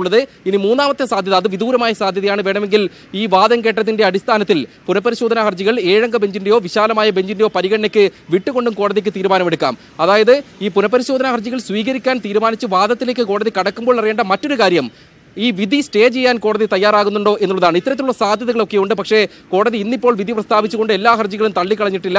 വീണ്ടും ആലോചനകൾ നടത്തിക്കൊണ്ട് വാദങ്ങൾ എഴുതി നൽകുന്നത് പരിശോധിച്ചുകൊണ്ട് തീരുമാനമെടുക്കുന്നതിനായി കേസ് വിധി പറയാനായി മാറ്റിയിരിക്കുകയാണ്. 7 ദിവസമാണ് വാദങ്ങൾ എഴുതി നൽകുന്നതിനുള്ള സാവകാശം. അല്പസമയം മുമ്പ് ഈ കേസിൽ ഹാജരായിരുന്ന MR അഭിലാഷ് നമ്മളോട് സംസാരിച്ചപ്പോൾ പറഞ്ഞത് 10 ദിവസത്തിനകമെങ്കിലും ഉത്തരവ് പ്രതീക്ഷിക്കാമെന്നാണ്. അതാണ് അഭിഭാഷകരൊക്കെ വച്ചു പുലർത്തുന്ന ഒരു പൊതുവായ പ്രതീക്ഷ. രഞ്ജിത്ത്, ഉണ്ണി തിരിച്ചു വരാം. ശ്രീമതി പത്മപിള്ള റെഡി ടു വെയിറ്റിന്റെ പ്രതിനിധി ചേരുകയാണ് നമ്മോടൊപ്പം. ശ്രീമതി പത്മപിള്ള, ഇപ്പോൾ പറഞ്ഞതുപോലെ 10 ദിവസമെങ്കിലും ഇനിയും എടുക്കും കോടതിയുടെ നടപടിക്രമങ്ങളൊക്കെ ഈ കോടതിയുമായി ബന്ധപ്പെട്ട കൂടുതൽ കാര്യങ്ങൾ പരിശോധിച്ച് രേഖകൾ പരിശോധിച്ച ശേഷം തീരുമാനത്തിലെത്താൻ. ഇന്ന് കോടതിയിൽ നടന്ന വാദഗതികൾ അത് നിങ്ങൾക്ക് എന്തെങ്കിലും തരത്തിലുള്ള ശുഭപ്രതീക്ഷയുള്ള കാര്യമാണോ? ഞങ്ങളെ സംബന്ധിച്ചിടത്തോളം അവസാനത്തെ വാദം കേൾക്കുന്നത് വരെ ശുഭപ്രതീക്ഷ തന്നെയാണ്. എന്ന് വെച്ചാൽ അത് കഴിഞ്ഞിട്ടും എന്നുവെച്ചാൽ റിവ്യൂവിന് തക്കതായ ജുഡീഷ്യൽ ടെക്നിക്കൽ ആയിട്ടുള്ള ഗ്രൗണ്ട്സ് ഉണ്ട് എന്ന് തന്നെയാണ് നമ്മളുടെ പീപ്പിൾ ഫോർ ധർമ്മയിലെ വക്കീലുകളും സീനിയർ അഡ്വക്കേറ്റ് മുൻ AG ആയിരുന്ന പരാശരൻ സാറും ഈവൻ നമ്മളുടെ ഇപ്പോഴത്തെ അറ്റോർണി ജനറൽ പോലും ഇത് റിവ്യൂ ചെയ്യാനുള്ള സാധ്യതകളും അതിനുള്ള സാഹചര്യവും നിലനിൽക്കുന്നു എന്ന് പറഞ്ഞ സ്ഥിതിക്ക് ഇത് തീർച്ചയായിട്ടും റിവ്യൂവിലേക്ക് തന്നെ പോകുമെന്നാണ് ഞങ്ങൾക്ക് പ്രതീക്ഷയുള്ളത്. എന്നുവെച്ചാൽ സീനിയർ ആയിട്ടുള്ള അഡ്വക്കേറ്റ്സിന്റെ എല്ലാവരുടെയും ഉപദേശം അങ്ങനെ ആയ സ്ഥിതിക്ക് മറിച്ചൊന്നും ആലോചിക്കേണ്ട ഒരു സിറ്റുവേഷൻ ഇന്ന് ഉണ്ടായതായിട്ട് തോന്നിയില്ല. ഇന്ന് മറ്റു നേരത്തെ കോടതിയുടെ മുന്നിൽ പരിഗണനയ്ക്ക് വന്ന വാദമുഖങ്ങൾക്കപ്പുറം മറ്റെന്തൊക്കെ കാര്യങ്ങൾ കോടതിയെ ധരിപ്പിക്കാൻ സാധിച്ചു? അഭിഭാഷകരുമായി സംസാരിക്കുമ്പോൾ ഈ റിവ്യൂ ഹർജി അത് അനുവദിക്കുന്നതുമായി ബന്ധപ്പെട്ട് അല്ലെങ്കിൽ അത് പരിശോധിക്കുന്നതുമായി ബന്ധപ്പെട്ട് എന്ത് പുതിയ കാര്യങ്ങൾ കോടതിയുടെ മുന്നിൽ എത്തിക്കാൻ സാധിച്ചു? പലരും ആക്ഷേപിക്കുന്നത് ഇത് പഴയ കാര്യങ്ങൾ തന്നെയാണ്, കോടതിക്ക് പുതുതായി ബോധ്യപ്പെടുത്താൻ സാധിച്ചില്ല, ഒരു ആർട്ടിക്കിൾ 15 ഒഴിച്ച് മറ്റു കാര്യങ്ങളെല്ലാം പഴയ തന്നെയാണ് എന്ന് പറഞ്ഞു വെക്കുന്നുണ്ട്. അത് ആർട്ടിക്കിൾ 15 എന്ന് പറയുന്നത് തന്നെ കാര്യമായ ഒരു പൊസിഷൻ ആണല്ലോ. എന്ന് മാത്രമല്ല, പരാശരൻ സാർ പറഞ്ഞൊരു കാര്യത്തിൽ റിലീജിയസ് മാറ്റേഴ്സിൽ ആർട്ടിക്കിൾ 17 എന്തുകൊണ്ട് ഇംപ്ലിമെന്റ് ചെയ്തുകൂടാ എന്നത് കോൺസ്റ്റിറ്റ്യൂവന്റ് അസംബ്ലി ഡിബേറ്റ്സിലും പല പ്രാവശ്യം കോൺസ്റ്റിറ്റ്യൂഷൻ അമെൻഡ് ചെയ്യാൻ ശ്രമിച്ചിട്ട് പരാജയപ്പെട്ട ഒരു വിഷയമാണ്. അതായത് സ്പിരിച്വൽ ആയിട്ടുള്ള അല്ലെങ്കിൽ റിലീജിയസ് ആയിട്ടുള്ള മാറ്റേഴ്സിൽ ഇത് ഇംപ്ലിമെന്റ് ചെയ്യാൻ സാധ്യമല്ല എന്നുള്ള രീതിയിൽ തന്നെയാണല്ലോ കോൺസ്റ്റിറ്റ്യൂഷൻ അമെൻഡ്മെന്റ് സാധിക്കാതെ വരുമ്പോൾ ചെയ്യുന്നത്. അപ്പോൾ അങ്ങനെ ഒരു സാഹചര്യം നിലനിൽക്കുമ്പോൾ റിലീജിയസ് ആയിട്ടുള്ള കാര്യങ്ങൾ ഇത് എസെൻഷ്യൽ അല്ല എന്ന് വിധിക്കാൻ ഒരു കോടതിക്ക് ഒരു കോൺസ്റ്റിറ്റ്യൂഷൻ ബെഞ്ചിന് അധികാരമില്ല. കോൺസ്റ്റിറ്റ്യൂഷൻ അങ്ങനെ അമെൻഡ് ചെയ്യാൻ സാധിക്കാതെ വന്നപ്പോൾ അങ്ങനെ ഒരു വിധി തരാൻ തന്നെ അവർക്ക് ലോക്കൽ സ്റ്റാൻഡായി ഇല്ല. എന്ന് മാത്രമല്ല, ഇതിൽ 9-അംഗ ബെഞ്ചിന്റെ ഒരു ജഡ്ജ്മെന്റിനെ മറികടന്നാണ് ഈ ജഡ്ജ്മെന്റിൽ ചില പോയിന്റുകൾ റേസ് ചെയ്തിരിക്കുന്നത്. അങ്ങനെ ടെക്നിക്കൽ ആയിട്ടുള്ള ഇഷ്യൂസ് ആണ് സംസാരിച്ചിരിക്കുന്നത്. കൂടുതലായിട്ട് പുതിയതൊന്നും പറഞ്ഞില്ല എന്ന് പറഞ്ഞാൽ ഇതെല്ലാം ഇതിനു മുമ്പ് ഈ റിവ്യൂ പെറ്റീഷൻ കേൾക്കുന്നതിന് മുമ്പ് തന്നെ വളരെയധികം ചർച്ച ചെയ്ത പോയിന്റ്സ് തന്നെയാണ്. അതുകൊണ്ടായിരിക്കണം അവർക്ക് പുതുമ തോന്നാത്തത്. ഞങ്ങളെ സംബന്ധിച്ചിടത്തോളം പുതിയ ചീഫ് ജസ്റ്റിസിന് ഈ കേസിനെ പറ്റിയിട്ടുള്ള ഒരു വ്യക്തമായ വിവരം നൽകാൻ നമ്മുടെ പെറ്റീഷണേഴ്സിന് സാധിച്ചു. എന്ന് മാത്രമല്ല, ഇന്ന് വാദം കേൾക്കാൻ എല്ലാവർക്കും 2-3 മിനിറ്റുകളാണ് കൊടുത്തത്. അപ്പോൾ എഴുതി കൊടുക്കാൻ അതുകൊണ്ടാണ് പറഞ്ഞിരിക്കുന്നത്. വിശദമായി അവരുടെ വാദങ്ങളുടെ പോയിന്റ്സുകൾ കറക്റ്റായിട്ട് എഴുതി കൊടുക്കുമ്പോൾ അത് വായിക്കുമ്പോൾ കാര്യങ്ങൾ ക്ലിയർ ആവുമല്ലോ. തീർച്ചയായും അത്തരത്തിൽ ശുഭപ്രതീക്ഷ പത്മപിള്ളയ്ക്ക് അടക്കമുണ്ട്. അപ്പോഴും നിങ്ങളുടെ എതിർപക്ഷത്ത് നിൽക്കുന്നത് ഇപ്പോഴും സർക്കാരും ദേവസ്വം ബോർഡുമാണ്. വിശ്വാസികളുടെ വിശ്വാസങ്ങൾ ആചാരങ്ങൾ സംരക്ഷിക്കുമെന്ന് പറഞ്ഞ് സത്യപ്രതിജ്ഞ ചെയ്ത് അധികാരത്തിലെത്തിയ ദേവസ്വം ബോർഡ് പ്രതിനിധികളടക്കം അവർ കോടതിയിൽ അവരുടെ അഭിഭാഷകർ സ്വീകരിച്ചത് വിശ്വാസികൾക്കെതിരായ നിലപാടാണ്. ശബരിമല യുവതീ പ്രവേശവുമായി ബന്ധപ്പെട്ട് സർക്കാരിനൊപ്പം നിൽക്കുന്ന നിലപാടാണ് സ്വീകരിച്ചത്. അതിനെ എങ്ങനെ കാണുന്നു പത്മപിള്ള? പല ഘട്ടങ്ങളിലും ദേവസ്വം ബോർഡ് പ്രസിഡന്റ് അടക്കം പറഞ്ഞിരുന്നുവല്ലോ, ഞങ്ങൾ വിശ്വാസികൾക്കൊപ്പമാണ്, ആചാര സംരക്ഷണത്തിനൊപ്പമാണെന്ന്. പക്ഷേ കോടതിയിലെത്തുമ്പോൾ മറിച്ചൊരു നിലപാടിലേക്ക് കാര്യങ്ങൾ നീങ്ങുകയാണ് ഇന്ന് ചെയ്തത്. നോക്കൂ, ഈ ദേവസ്വം, ഈ പർട്ടിക്കുലർ ദേവസ്വം സത്യം പറഞ്ഞാൽ ഒരു ഒട്ടും ഒരു അഭിലഷണീയമല്ലാത്തൊരു സിറ്റുവേഷനിൽ നിൽക്കുന്ന ഒരു ദേവസ്വമാണ്. അവർക്ക് സർക്കാരിന്റെ പുറത്തുനിന്ന് നല്ല സമ്മർദ്ദമുണ്ടെന്ന് നമുക്ക് എല്ലാ കാര്യങ്ങളിലും കഴിഞ്ഞ 135 ദിവസമായിട്ട് ഈ കേരളത്തിൽ നടന്ന കാര്യങ്ങളെല്ലാം നമ്മൾ കണ്ടതാണ്. അതിൽ ആ സമ്മർദ്ദം വളരെ വ്യക്തമാണ്. സർക്കാരാണ് ഇതിനകത്ത് കൂടുതലായി ഇടപെട്ടിരിക്കുന്നതെന്നും ഇതിനകത്ത് വ്യക്തമാണ്. സർക്കാരും ദേവസ്വവും ഒരു സ്റ്റാറ്റ്യൂട്ടറി ബോഡി ആണെങ്കിൽ പോലും സർക്കാരിന്റെ നേരിട്ടുള്ള മേൽനോട്ടത്തിലല്ല ദേവസ്വം നടക്കേണ്ടതെന്നാണ് ക്ലിയർ. പക്ഷേ അതല്ലല്ലോ സംഭവിച്ചിരിക്കുന്നത്. ദേവസ്വം പ്രസിഡന്റിനെ മാറ്റി നിർത്തി ശങ്കർദാസ് സാറിനെ അവിടെ കൊണ്ടു നിർത്തുന്നതും എല്ലാം നമ്മൾ എല്ലാം കണ്ട കാര്യങ്ങളാണ്. അപ്പൊ ദേവസ്വം എന്ന് പറയുന്നതിൽ സത്യം പറഞ്ഞാൽ ഇപ്പോ ഒരു നൂൽപ്പാവകളെ മാതിരി വെറുതെ സർക്കാർ പറയുന്നത് ചെയ്യുന്നു എന്നൊരു ബോഡിയായി മാത്രം മാറിയിരിക്കുകയാണ്. അപ്പൊ അവരുടെ സത്യപ്രതിജ്ഞാ ലംഘനം എന്നൊക്കെ പറയുന്നത് വളരെ മുമ്പേ സംഭവിച്ചു കഴിഞ്ഞു. അതിന് അവർക്ക് നിവൃത്തികേട് കൊണ്ട് ചെയ്യുന്നതാണെന്നുള്ളൊരു തോന്നൽ ഇപ്പൊ എല്ലാവർക്കും വന്നു തുടങ്ങിയിട്ടുണ്ട്. പിന്നെ സർക്കാരിന്റെ കാര്യത്തിലാണെങ്കിലും അത് തന്നെയാണല്ലോ. ഇപ്പോ ഒരു സർക്കാർ സത്യപ്രതിജ്ഞ ചെയ്ത് അധികാരത്തിലേറുമ്പോൾ സർക്കാർ പറയുന്നത് ഈ സമൂഹത്തിലെ സാഹോദര്യ അന്തരീക്ഷം നിലനിർത്താനും റിലീജിയസ് ഹാർമണി മെയിൻറ്റെയിൻ ചെയ്യാനും ഒക്കെ ശ്രമിക്കുമെന്നുള്ളപ്പോൾ അവിടെ സർക്കാരിന്റെ ചെലവിൽ തന്നെ നടത്തുന്ന വനിതാ വാർത്തവും എല്ലാം ഈ പറഞ്ഞ റിലീജിയസ് ഹാർമണിയും സൊസൈറ്റൽ സാഹോദര്യവും ഒന്നും മെയിൻറ്റെയിൻ ചെയ്യുന്നതല്ല. ഹിന്ദുക്കളെ പുച്ഛിക്കാനും ഹിന്ദുക്കളുടെ ആചാരങ്ങൾക്കെതിരെ സംസാരിക്കാനും ഒക്കെ സർക്കാർ മുൻ വരുന്നു എന്ന് പറഞ്ഞാൽ ചുറ്റുപാട് നടക്കുന്നത് മുഴുവൻ സത്യം. ചില സാങ്കേതിക പ്രശ്നങ്ങളുണ്ട്, തിരിച്ചു വരാം. ഇപ്പോൾ അജയ് തറയിൽ, മുൻ ദേവസ്വം ബോർഡ് അംഗം കൂടിയാണ്, അദ്ദേഹം ടെലിഫോൺ ലൈനുണ്ട്. ശ്രീ അജയ് തറയിൽ, ദേവസ്വം ബോർഡ് ഇന്ന് സുപ്രീം കോടതിയിൽ സ്വീകരിച്ച നിലപാട്, സർക്കാരിനൊപ്പം നിന്നു അവർ. ആചാര സംരക്ഷണത്തിന് അനുകൂലമായി നിൽക്കുമെന്ന് ദേവസ്വം ബോർഡ് പ്രസിഡന്റ് അടക്കം പറഞ്ഞപ്പോഴും ഇന്ന് കോടതിയിൽ സ്വീകരിച്ചത് ഈ സ്ത്രീ പ്രവേശന വിധിക്ക് അനുകൂലമായ നിലപാടാണ്. കോടതി ചോദിക്കുകയും ചെയ്തു ദേവസ്വം ബോർഡ് അഭിഭാഷകനോട്, നിങ്ങൾ നേരത്തെ ഈ നിലപാടല്ലല്ലോ സ്വീകരിച്ചിരുന്നത്. പക്ഷെ അതിന് മറുപടി കൊടുത്തത്, ഞങ്ങൾ കോടതി വിധിയെ മാനിക്കുന്നു, അതുകൊണ്ട് ഞങ്ങൾ നിലപാട് മാറ്റിയെന്നാണ്. എന്താണ് താങ്കളുടെ പ്രതികരണം? അല്ല, അവർ കോടതി വിധിയെ മാനിക്കുന്നു എന്നുകൊണ്ടല്ല അവർ നിലപാട് മാറ്റിയത്.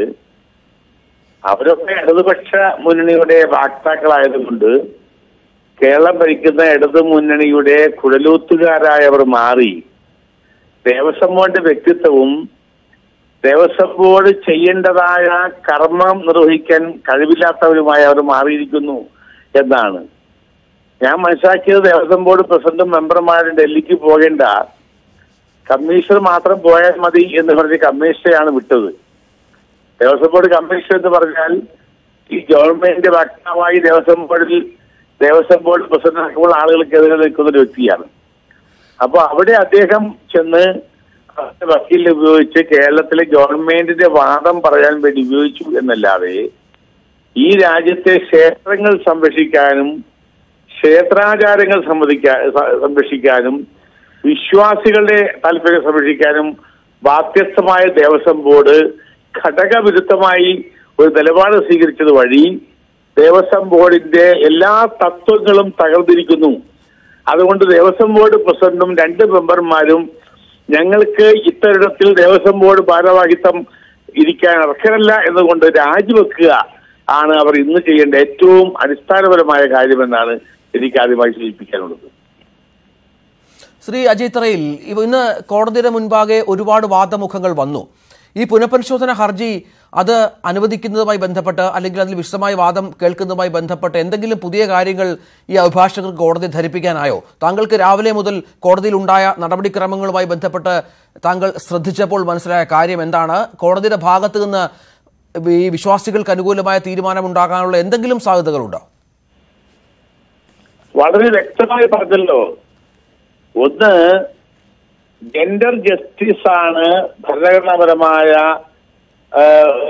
നടപ്പാക്കാൻ വേണ്ടിയാണ് എന്നതിന് ശക്തമായി കാണും. ജെൻഡർ ജസ്റ്റിസിന്റെ പ്രശ്നമല്ല അവിടെ യുവതികൾക്ക് മാത്രമാണ് ഒരു ഏജ് ലിമിറ്റിലുള്ളവർക്ക് ഒരു റെസ്ട്രിക്ഷനേ ഉള്ളൂ. സ്ത്രീ പ്രവേശനം നിരോധിച്ചിട്ടില്ല. അതുകൊണ്ട് അത് ജെൻഡർ ജസ്റ്റിസിന് വിരുദ്ധമല്ല എന്നവിടെ പറഞ്ഞു. അതുപോലെ തന്നെ ആർത്തവത്തിന്റെ കാര്യത്തിൽ ആർത്തവത്തിന്റെ പേരിലുള്ള നിരോധനമല്ല. അവിടെ നൈഷ്ഠിക വ്യഭിചാരിയായ ശ്രീ അയ്യപ്പൻ 10-9 വയസ്സിനും ഇടയിലുള്ള സ്ത്രീകളെ അവിടെ പ്രതീക്ഷിക്കുന്നില്ല, വരാൻ പാടില്ല എന്ന ഒരു മൂർത്തിയുടെ സങ്കല്പമുണ്ട്. ആ സങ്കല്പമാണ് അവിടെ പ്രശ്നം. അതായത് ആർത്തവ ശുദ്ധിയുടെ പേരിൽ സ്ത്രീകൾ വരാൻ പാടില്ല എന്ന വാദഗതി അല്ല എന്ന് പറഞ്ഞുകൊണ്ട് ശക്തമായി പറയുകയുണ്ടായി.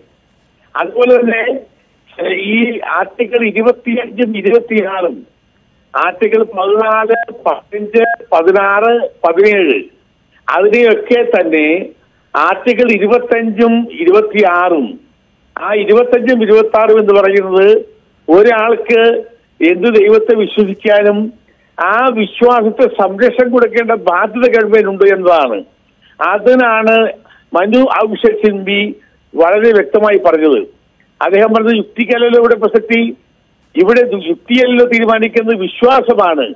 ഒരു ലബോറട്ടറിയിൽ പോകുന്ന പോലെയല്ല വിശ്വാസികളുടെ വിശ്വാസം.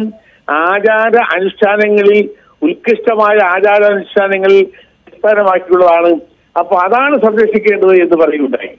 അങ്ങനെ വളരെ വ്യക്തമായി ഇവിടെ സുപ്രീം കോടതി കണ്ടത് ജെൻഡർ ജസ്റ്റിസും ആർത്തവവും രണ്ട് കാര്യങ്ങളാണ്. ജെൻഡർ ജസ്റ്റിസും ആർത്തവവും അല്ല ഇവിടുത്തെ പ്രശ്നം, വിശ്വാസികളുടെ പ്രശ്നമാണ്. അതുമാത്രമല്ല ഒരു രാജ്യത്തെ ജനങ്ങളെ തമ്മിൽ തല്ലിച്ച് ആ രാജ്യത്തെ കലുഷിതമായ അന്തരീക്ഷം ഉണ്ടാക്കിയിരിക്കുന്നു ഈ സുപ്രീം കോടതി വിധി വഴി. അപ്പൊ അത്തരം കാര്യങ്ങളൊക്കെ വളരെ ഗൗരവമായി സുപ്രീം കോടതി ധരിപ്പിക്കാൻ കഴിഞ്ഞിട്ടുണ്ട്. തീർച്ചയായിട്ടും സുപ്രീം കോടതി വളരെ ഗൗരവമായിട്ട് ഇത്തരം കാര്യങ്ങൾ എടുത്തുകൊണ്ടാണ് ഒരാഴ്ചക്കാലം കഴിഞ്ഞ് അവർ 5 പേര് കൂടിയാലോചിച്ച് ഒരു വിധി ഉണ്ടാക്കുക തന്നെ ചെയ്യുമെന്നാണ്. ഇത് ഒറ്റക്കൊറ്റക്ക ഉള്ള ഒരു വിധിയേക്കാൾ അപ്പുറത്ത് ഒരു കൂടിയാലോചിച്ചുള്ള വിധിയായിരിക്കുമെന്നാണ് എനിക്ക് മനസ്സിലാക്കാൻ കഴിഞ്ഞിട്ടുള്ളത്. നന്ദി ശ്രീ അജയ് തറയിൽ ഈ അവസരത്തിൽ പ്രതികരിച്ചതിന്. ഇപ്പോൾ ബിന്ദു കനകദുർഗയ്ക്കൊപ്പം മല കയറിയ ബിന്ദു ടെലിഫോൺ ലൈനിലുണ്ട്. ബിന്ദു, ഇന്നത്തെ കോടതി നടപടികളെ എങ്ങനെ കാണുന്നു? പ്രത്യേകിച്ചും ബിന്ദുവിന്റെയും അഭിഭാഷക നേരത്തെ ഇന്ദിരാ ജയസിംഗ് വാദിച്ച പ്രധാനപ്പെട്ട കാര്യങ്ങൾ ദളിതായതുകൊണ്ടാണ് അവിടെ ശുദ്ധിക്രിയ അടക്കം നടത്തിയത് തന്ത്രി. അത് വലിയ ഒരു ലംഘനമാണ്, വിവേചനമാണ് എന്ന രീതിയിൽ ശക്തമായ വാദഗതികൾ, ദൈവത്തിൽ ലിംഗവ്യത്യാസമില്ല എന്ന രീതിയിൽ ശക്തമായ വാദഗതികൾ അവിടെ അവതരിപ്പിക്കുകയുണ്ടായി. ഇന്നത്തെ കോടതി നടപടികളെ ബിന്ദു കാണുന്നത് എങ്ങനെയാണ്? ഞാൻ വളരെ പോസിറ്റീവായിട്ടാണ് കോടതിയുടെ നടപടികളെ കാണുന്നത്. പക്ഷെ എനിക്ക് ഇവിടെ ഒരു കാര്യം സൂചിപ്പിക്കാനുള്ളത്, ഇവിടെ ഞാൻ ദളിതായിരിക്കുമ്പോൾ തന്നെ നമ്മൾ ദളിത് വിഷയം അതിൽ സൂചിപ്പിച്ചപ്പോൾ തന്നെ ഇത് അതിൽ നിന്ന് വ്യത്യസ്തമായിട്ട് സ്ത്രീകൾക്കെതിരായിട്ടുള്ള ഡിസ്ക്രിമിനേഷൻ ആണ്. ഈ പറയുന്ന തൊട്ടുകൂടായ്മ സ്ത്രീകൾക്കെതിരായിട്ടാണ് ഇവിടെ പ്രാക്ടീസ് ചെയ്തിരിക്കുന്നത്. ആർട്ടിക്കിൾ 17 കീഴില് ജാതിയിൽ അടിസ്ഥാനമായ തൊട്ടുകൂടായ്മ മാത്രമേ വരൂ എന്നുള്ള ഒരു ചിന്തയ്ക്ക് അതീതമായിട്ട് സ്ത്രീകൾക്കെതിരായിട്ട് ഈ പറയുന്ന 10 മുതൽ 50 വരെയുള്ള ഏജ് ഗ്രൂപ്പിൽ പെട്ടിട്ടുള്ള ആളുകളെ ആർത്തവത്തിന്റെ അടിസ്ഥാനത്തിൽ കൃത്യമായിട്ട് തൊട്ടുകൂടായ്മ അവർക്കെതിരായിട്ട് പ്രാക്ടീസ് ചെയ്തിരിക്കുകയാണ്. അങ്ങനെയുള്ള ഡിസ്ക്രിമിനേഷൻ അതാണ് ഇന്ദിരാ ജയസിംഗ് ഇവിടെ സൂചിപ്പിച്ചത്. അതുപോലെ തന്നെ ഈ കോടതിയിൽ 55ഓളം വരുന്ന റിവ്യൂ ഹർജികളിൽ ആരും തന്നെ ഉന്നയിക്കാതെ ഡൈവേർട്ട് ചെയ്ത് പോയിക്കൊണ്ടിരുന്ന ഡൈവേർട്ട് ചെയ്തുകൊണ്ട് പോയിക്കൊണ്ടിരുന്ന, കാരണം ഇത് ആദ്യഘട്ടത്തിൽ ഇവർ ഉന്നയിച്ച മെൻസ്ട്രേഷന്റെ ബേസിസിലുള്ള ആ ഡിസ്ക്രിമിനേഷൻ മാറിയിട്ട് ഇവിടെ മൂർത്തിയുടെ അവകാശങ്ങളിലേക്ക് വന്നു. അപ്പൊ അത് വളരെ കൃത്യമായിട്ട് അത് അൺകോൺസ്റ്റിറ്റ്യൂഷണൽ ആണ് എന്ന് അറിയാവുന്നത് കൊണ്ടാണ് അതിൽ നിന്ന് തന്ത്രപരമായിട്ട് മാറിക്കൊണ്ട് അങ്ങനെ ഒരു അവസ്ഥയിലേക്ക് വന്നു. അതുപോലെ തന്നെ തന്ത്രി കൊടുക്കുന്ന സത്യവാങ്മൂലത്തില് അവിടെ സ്ത്രീകൾ കയറിയത് കൊണ്ട് അല്ല നമ്മൾ അവിടെ ശുദ്ധിക്രിയ നടത്തി എന്ന് പറഞ്ഞുകൊണ്ട് വരുന്നു. അപ്പൊ ഇങ്ങനെ വളരെ കൃത്യമായിട്ട് ഇതിൽ നിന്നൊക്കെ രക്ഷപ്പെടാൻ വേണ്ടിയിട്ട് തന്ത്രി കളവ് പറഞ്ഞ് കള്ള സത്യവാങ്മൂലം കൊടുക്കുന്നു. ഇവരുടെ ആളുകൾ ആര് തന്നെ ഇവിടെ apparent face of the petition ഇതിനകത്ത് ഈ പറയുന്ന ഇതിനകത്ത് ഒന്നും തന്നെ അത്തരത്തിലുള്ള ഒരു എറോണിയസ് ആയിട്ടുള്ള ഒരു ഇതും ചൂണ്ടിക്കാണിക്കാൻ ഈ പറയുന്ന ഒരു ഒറ്റ വക്കീലിന് പോലും അവരുടെ ഭാഗത്തു നിന്നും വന്നിട്ടുള്ള ഒറ്റ വക്കീലിന് പോലും ആയിട്ടില്ല. ഇവിടെ റിവ്യൂവില് ഒരിക്കലും പുതിയതായിട്ടുള്ള വാദങ്ങൾക്ക് സ്ഥാനമില്ല. ഇന്ന് നടന്നതുപോലുള്ള വാദങ്ങൾക്ക് സ്ഥാനമില്ല. അത് കൃത്യമായി അറിയാത്ത ആളുകളല്ല. എന്നാൽ ഇതിന് ഈ റിവ്യൂ പരിഗണിക്കേണ്ടുന്ന വിധത്തിലുള്ള യാതൊരു വാദഗതികളും ഈ പറയുന്ന വക്കീലന്മാരുടെ ഭാഗത്തു നിന്നും ഉണ്ടായിട്ടില്ല. അതേസമയം തന്നെ ദേവസ്വം ബോർഡ് വളരെ നല്ല ഒരു നിലപാടിലേക്കാണ് മാറിയിരിക്കുന്നത്. അവിടെ മറ്റേ ഇന്ത്യ മൽഹോത്രയെ പോലെയുള്ള ജഡ്ജി ചോദിക്കുമ്പോൾ വളരെ കൃത്യമായിട്ട് സുപ്രീം കോടതി വിധി ഞങ്ങൾ അനുസരിച്ചുകൊണ്ട് ഞങ്ങൾ ഷിഫ്റ്റ് ചെയ്തു. അങ്ങനെ വളരെ കൃത്യമായ നിലപാടാണ് കേരള സർക്കാരിന്റെ ഭാഗത്തു നിന്നും ദേവസ്വം ബോർഡിന്റെ ഭാഗത്തു നിന്നും ഒക്കെ തന്നെ വന്നിട്ടുള്ളത്. ഇതുകൊണ്ട് വളരെ പോസിറ്റീവാണ്. അതുപോലെ തന്നെ എനിക്ക് എടുത്തു പറയാനുള്ളത് ഇന്ദിരാ ജയസിംഗ് വളരെ കൃത്യമായിട്ട് കാര്യങ്ങൾ അവിടെ അവതരിപ്പിച്ചിട്ടുണ്ട്. വിഷയം ഡൈവേർട്ട് ചെയ്തു പോകുന്ന വിഷയത്തെ വീണ്ടും വിഷയത്തിലേക്ക് കൊണ്ടുവന്നിട്ടുണ്ട്. അതുകൊണ്ട് തന്നെ വളരെ പോസിറ്റീവായിട്ടാണ് ഞാൻ ഇതിന്റെ ഒരു വിധി പ്രതീക്ഷിക്കുന്നത്. ശരി, നന്ദി ബിന്ദു പ്രതികരിച്ചതിന്. ഇപ്പോൾ ശബരിമല പുനഃപരിശോധനാ ഹർജികൾ 7 ദിവസത്തിനകം 10 ദിവസത്തിനകം ഒരുപക്ഷെ കോടതി അക്കാര്യത്തിൽ തീരുമാനം പറഞ്ഞേക്കും എന്ന രീതിയിലുള്ള ഏറ്റവും പുതിയ വിവരങ്ങളാണ് പുറത്തു വരുന്നത്. 7 ദിവസം സമയം നൽകിയിരിക്കുകയാണ് അഭിഭാഷകർക്ക്. കോടതിക്ക് മുൻപാകെ വാദഗതികൾ നിരത്താൻ സാധിക്കാതിരുന്ന അഭിഭാഷകർക്ക് 7 ദിവസം സമയം നൽകിയിരിക്കുന്നു തങ്ങളുടെ വിവരങ്ങൾ, തങ്ങളുടെ വാദഗതികൾ എഴുതി നൽകാൻ. അതടക്കം നിരവധി രേഖകൾ കോടതി പരിശോധിക്കും. നേരത്തെ തിരുവിതാംകൂർ ദേവസ്വം ബോർഡ് ഹിന്ദു നിയമവുമായി ബന്ധപ്പെട്ട കാര്യങ്ങൾ ഡോക്യുമെന്റ്സ് കോടതിക്ക് മുന്നിൽ സമർപ്പിക്കാനാകുമോ എന്ന് കോടതി ചോദിച്ചിരുന്നു. അതും അഭിഭാഷകർ സമ്മതിച്ചിട്ടുണ്ട്. ഇതിനടക്കം നിരവധി രേഖകൾ കോടതിക്ക് മുൻപിലുണ്ട്, അത് പരിശോധിക്കേണ്ടതുണ്ട്. ഏതായാലും വിശ്വാസികൾ അല്ലെങ്കിൽ അവരെ അനുകൂലിക്കുന്നവർ വിചാരിക്കുന്നു കോടതി തങ്ങൾക്ക് അനുകൂലമായ ഒരു നിലപാടെടുക്കുമെന്ന്. മറുഭാഗത്തുള്ളവർ സർക്കാരിൻ്റെയും CPM-ൻ്റെയും ഒപ്പം ദേവസ്വം ബോർഡിൻ്റെയും ഒക്കെ പ്രതിനിധികളായുള്ളവർ പറയുന്നു ശബരിമല പ്രവേശനവുമായി ബന്ധപ്പെട്ട വിധിയെ അനുകൂലിക്കുന്നവർ പറയുന്നു യാതൊരു പുതിയ വാദമുഖങ്ങളും നിരത്താനായിട്ടില്ല. ഇന്ന് കോടതിയിൽ എത്തിയ അഭിഭാഷകർക്ക് പഴയ കാര്യങ്ങൾ തന്നെ അവർ പറഞ്ഞു വെച്ചു, അതൊന്നും കോടതി പരിഗണിക്കില്ല. റിവ്യൂ ഹർജികളിൽ വാദമുഖങ്ങളൊന്നും കണക്കിലെടുക്കില്ല എന്നും പറഞ്ഞു വെക്കുന്നു. ഇത്തരത്തിൽ വളരെ പ്രധാനപ്പെട്ട ഒരു ദിവസമായിരുന്നു ഇന്ന് ശബരിമലയുമായി ബന്ധപ്പെട്ട്. അവിടെ നിരവധി കാര്യങ്ങൾ ഇന്ന് ഒരുപക്ഷെ കോടതിയും തീരുമാനം പറഞ്ഞേക്കാം, ഒരുപക്ഷെ റിവ്യൂ ഹർജികൾ പൂർണ്ണമായും തള്ളിയേക്കാം, പരിഗണിക്കില്ല എന്ന് പറഞ്ഞേക്കാം, ഒറ്റവാക്കിൽ കാര്യങ്ങൾ അവസാനിപ്പിച്ചേക്കാം എന്ന് പറഞ്ഞു. അല്ലെങ്കിൽ വിശദമായി തന്നെ ഈ കാര്യങ്ങൾ പരിശോധിക്കാം എന്ന രീതിയിൽ കാര്യങ്ങൾ പറയുമെന്ന് പറഞ്ഞുവെങ്കിലും അത്തരം തീരുമാനങ്ങളൊന്നും കോടതിയുടെ ഭാഗത്തുനിന്നുണ്ടായില്ല. കോടതി സമയം കുറച്ചുകൂടി തേടിയിരിക്കുന്നു ഇക്കാര്യത്തിൽ കൃത്യമായ കോടതിയുടെ ഒരു വിധി പറയാൻ. സ്വാഭാവികമായും കൂടുതൽ പരിശോധന ഇക്കാര്യത്തിൽ കോടതി നടത്തും. നമുക്കറിയാം ഇന്ദു മൽഹോത്ര അടക്കം ഈ വിധിയെ എതിർത്ത ജഡ്ജിമാർ ഈ പാനലിലുണ്ട്. അത്തരത്തിൽ വളരെ പ്രധാനപ്പെട്ട ഒരു തീരുമാനം കോടതി എടുക്കുന്നത് ഒരുപക്ഷെ ഇന്ന് മുതൽ 7-10 ദിവസങ്ങൾക്ക് അകമായിരിക്കും. അത്തരത്തിലാണ് കാര്യങ്ങൾ മുന്നോട്ട് പോകുന്നത്. ദില്ലിയിൽ ഞങ്ങളുടെ പ്രതിനിധികൾ ഏറ്റവും പുതിയ വിവരങ്ങളുമായി ചേരുന്നുണ്ട്. ഉണ്ണി ചേരുന്നു. ഉണ്ണി, ഏറ്റവും പുതിയ വിവരങ്ങൾ, ഈ 10 ദിവസത്തിനകം ഇക്കാര്യത്തിൽ തീരുമാനമുണ്ടാകും. അതായത് 7 ദിവസം ഈ അഭിഭാഷകർക്ക് സമയം അനുവദിച്ചിട്ടുണ്ടല്ലോ തങ്ങളുടെ വാദഗതികൾ നിരത്താൻ. മറ്റെന്തൊക്കെ കാര്യങ്ങൾ ഇക്കാര്യത്തിൽ ഇനി കോടതിക്ക് പരിഗണിക്കേണ്ടതുണ്ട്?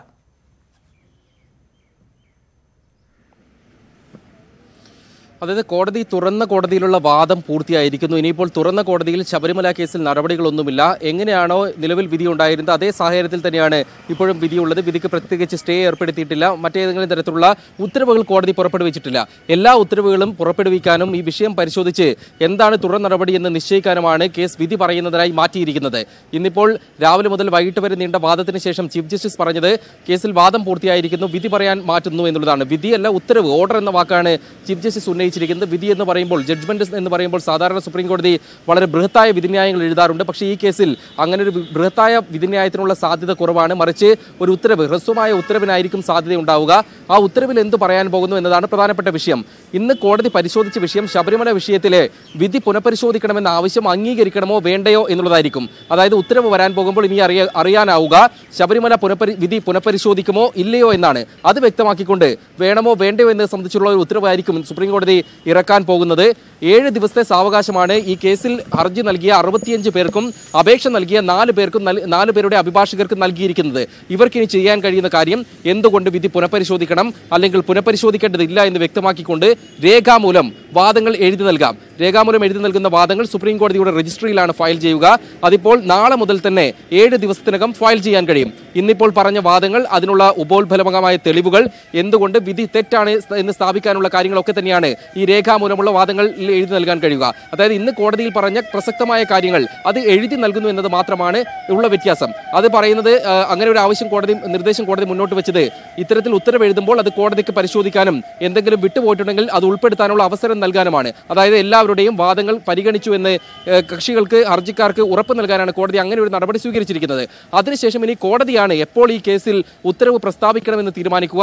അഭിഭാഷകർ അനുമാനിക്കുന്നത് 7 ദിവസമാണല്ലോ മറുപടി നൽകിയിട്ടുള്ളത്. അതുകൊണ്ട് അതിനുശേഷമുള്ള ഏത് ദിവസം വേണമെങ്കിലും ഉത്തരവ് വരാം എന്നുള്ളതാണ്.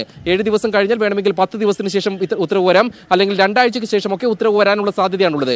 ഈ കേസിൽ ഇപ്പോൾ വലിയ വിവാദങ്ങൾ നടക്കുന്നുണ്ടെന്ന് കോടതിക്ക് ബോധ്യപ്പെട്ടിട്ടുണ്ട്. കേരളത്തിലുള്ള ക്രമസമാധാന പ്രശ്നങ്ങൾ സംസ്ഥാന സർക്കാരും മറ്റു ഹർജിക്കാരും ഒക്കെ കോടതിയുടെ ശ്രദ്ധയിൽപ്പെടുത്തിയിട്ടുണ്ട്. അതുകൊണ്ട് തന്നെ ഒരുപക്ഷെ കോടതി വേഗത്തിൽ ഉത്തരവിറക്കുമെന്ന് നമുക്ക് അനുമാനിക്കാം. പക്ഷേ അന്തിമ തീരുമാനമെടുക്കേണ്ടത് അക്കാര്യത്തിൽ കോടതി തന്നെയാണ്. അപ്പോൾ ഉണ്ണി, ഇതിനൊപ്പം ദേവസ്വം ബോർഡിന്റെ ഈ 5-അംഗ ഭരണഘടനാ ബെഞ്ച് പരിഗണിച്ച വിഷയങ്ങളിൽ ഈ 56 പുനഃപരിശോധനാ ഹർജികൾക്കൊപ്പം റിട്ട് ഹർജികൾ, ദേവസ്വം ബോർഡിന്റെ സാവകാശ അപേക്ഷ എന്നിവയൊക്കെ ഉണ്ടായിരുന്നുവല്ലോ. ഇതിന്റെ ഒരു അവസ്ഥ എന്തായിരിക്കും? ഇനി ഇതുമായി ബന്ധപ്പെട്ട് തുറന്ന കോടതിയിൽ പരിശോധനകളൊന്നുമില്ല എന്ന് പറയുമ്പോൾ നമ്മൾ ഇതല്ലാതെ പരിഗണിച്ച് കണ്ടത് തന്ത്രിക്കെതിരെയുള്ള ഈ കോടതിയലക്ഷ്യ ഹർജി മാത്രമാണ്. മറ്റ് റിട്ട് ഹർജികൾ അടക്കമുള്ള കാര്യങ്ങളുടെ ഒരവസ്ഥ എന്തായിരിക്കും? അക്കാര്യത്തിൽ എന്തെങ്കിലും വിവരങ്ങൾ ലഭ്യമാകുന്നുണ്ടോ?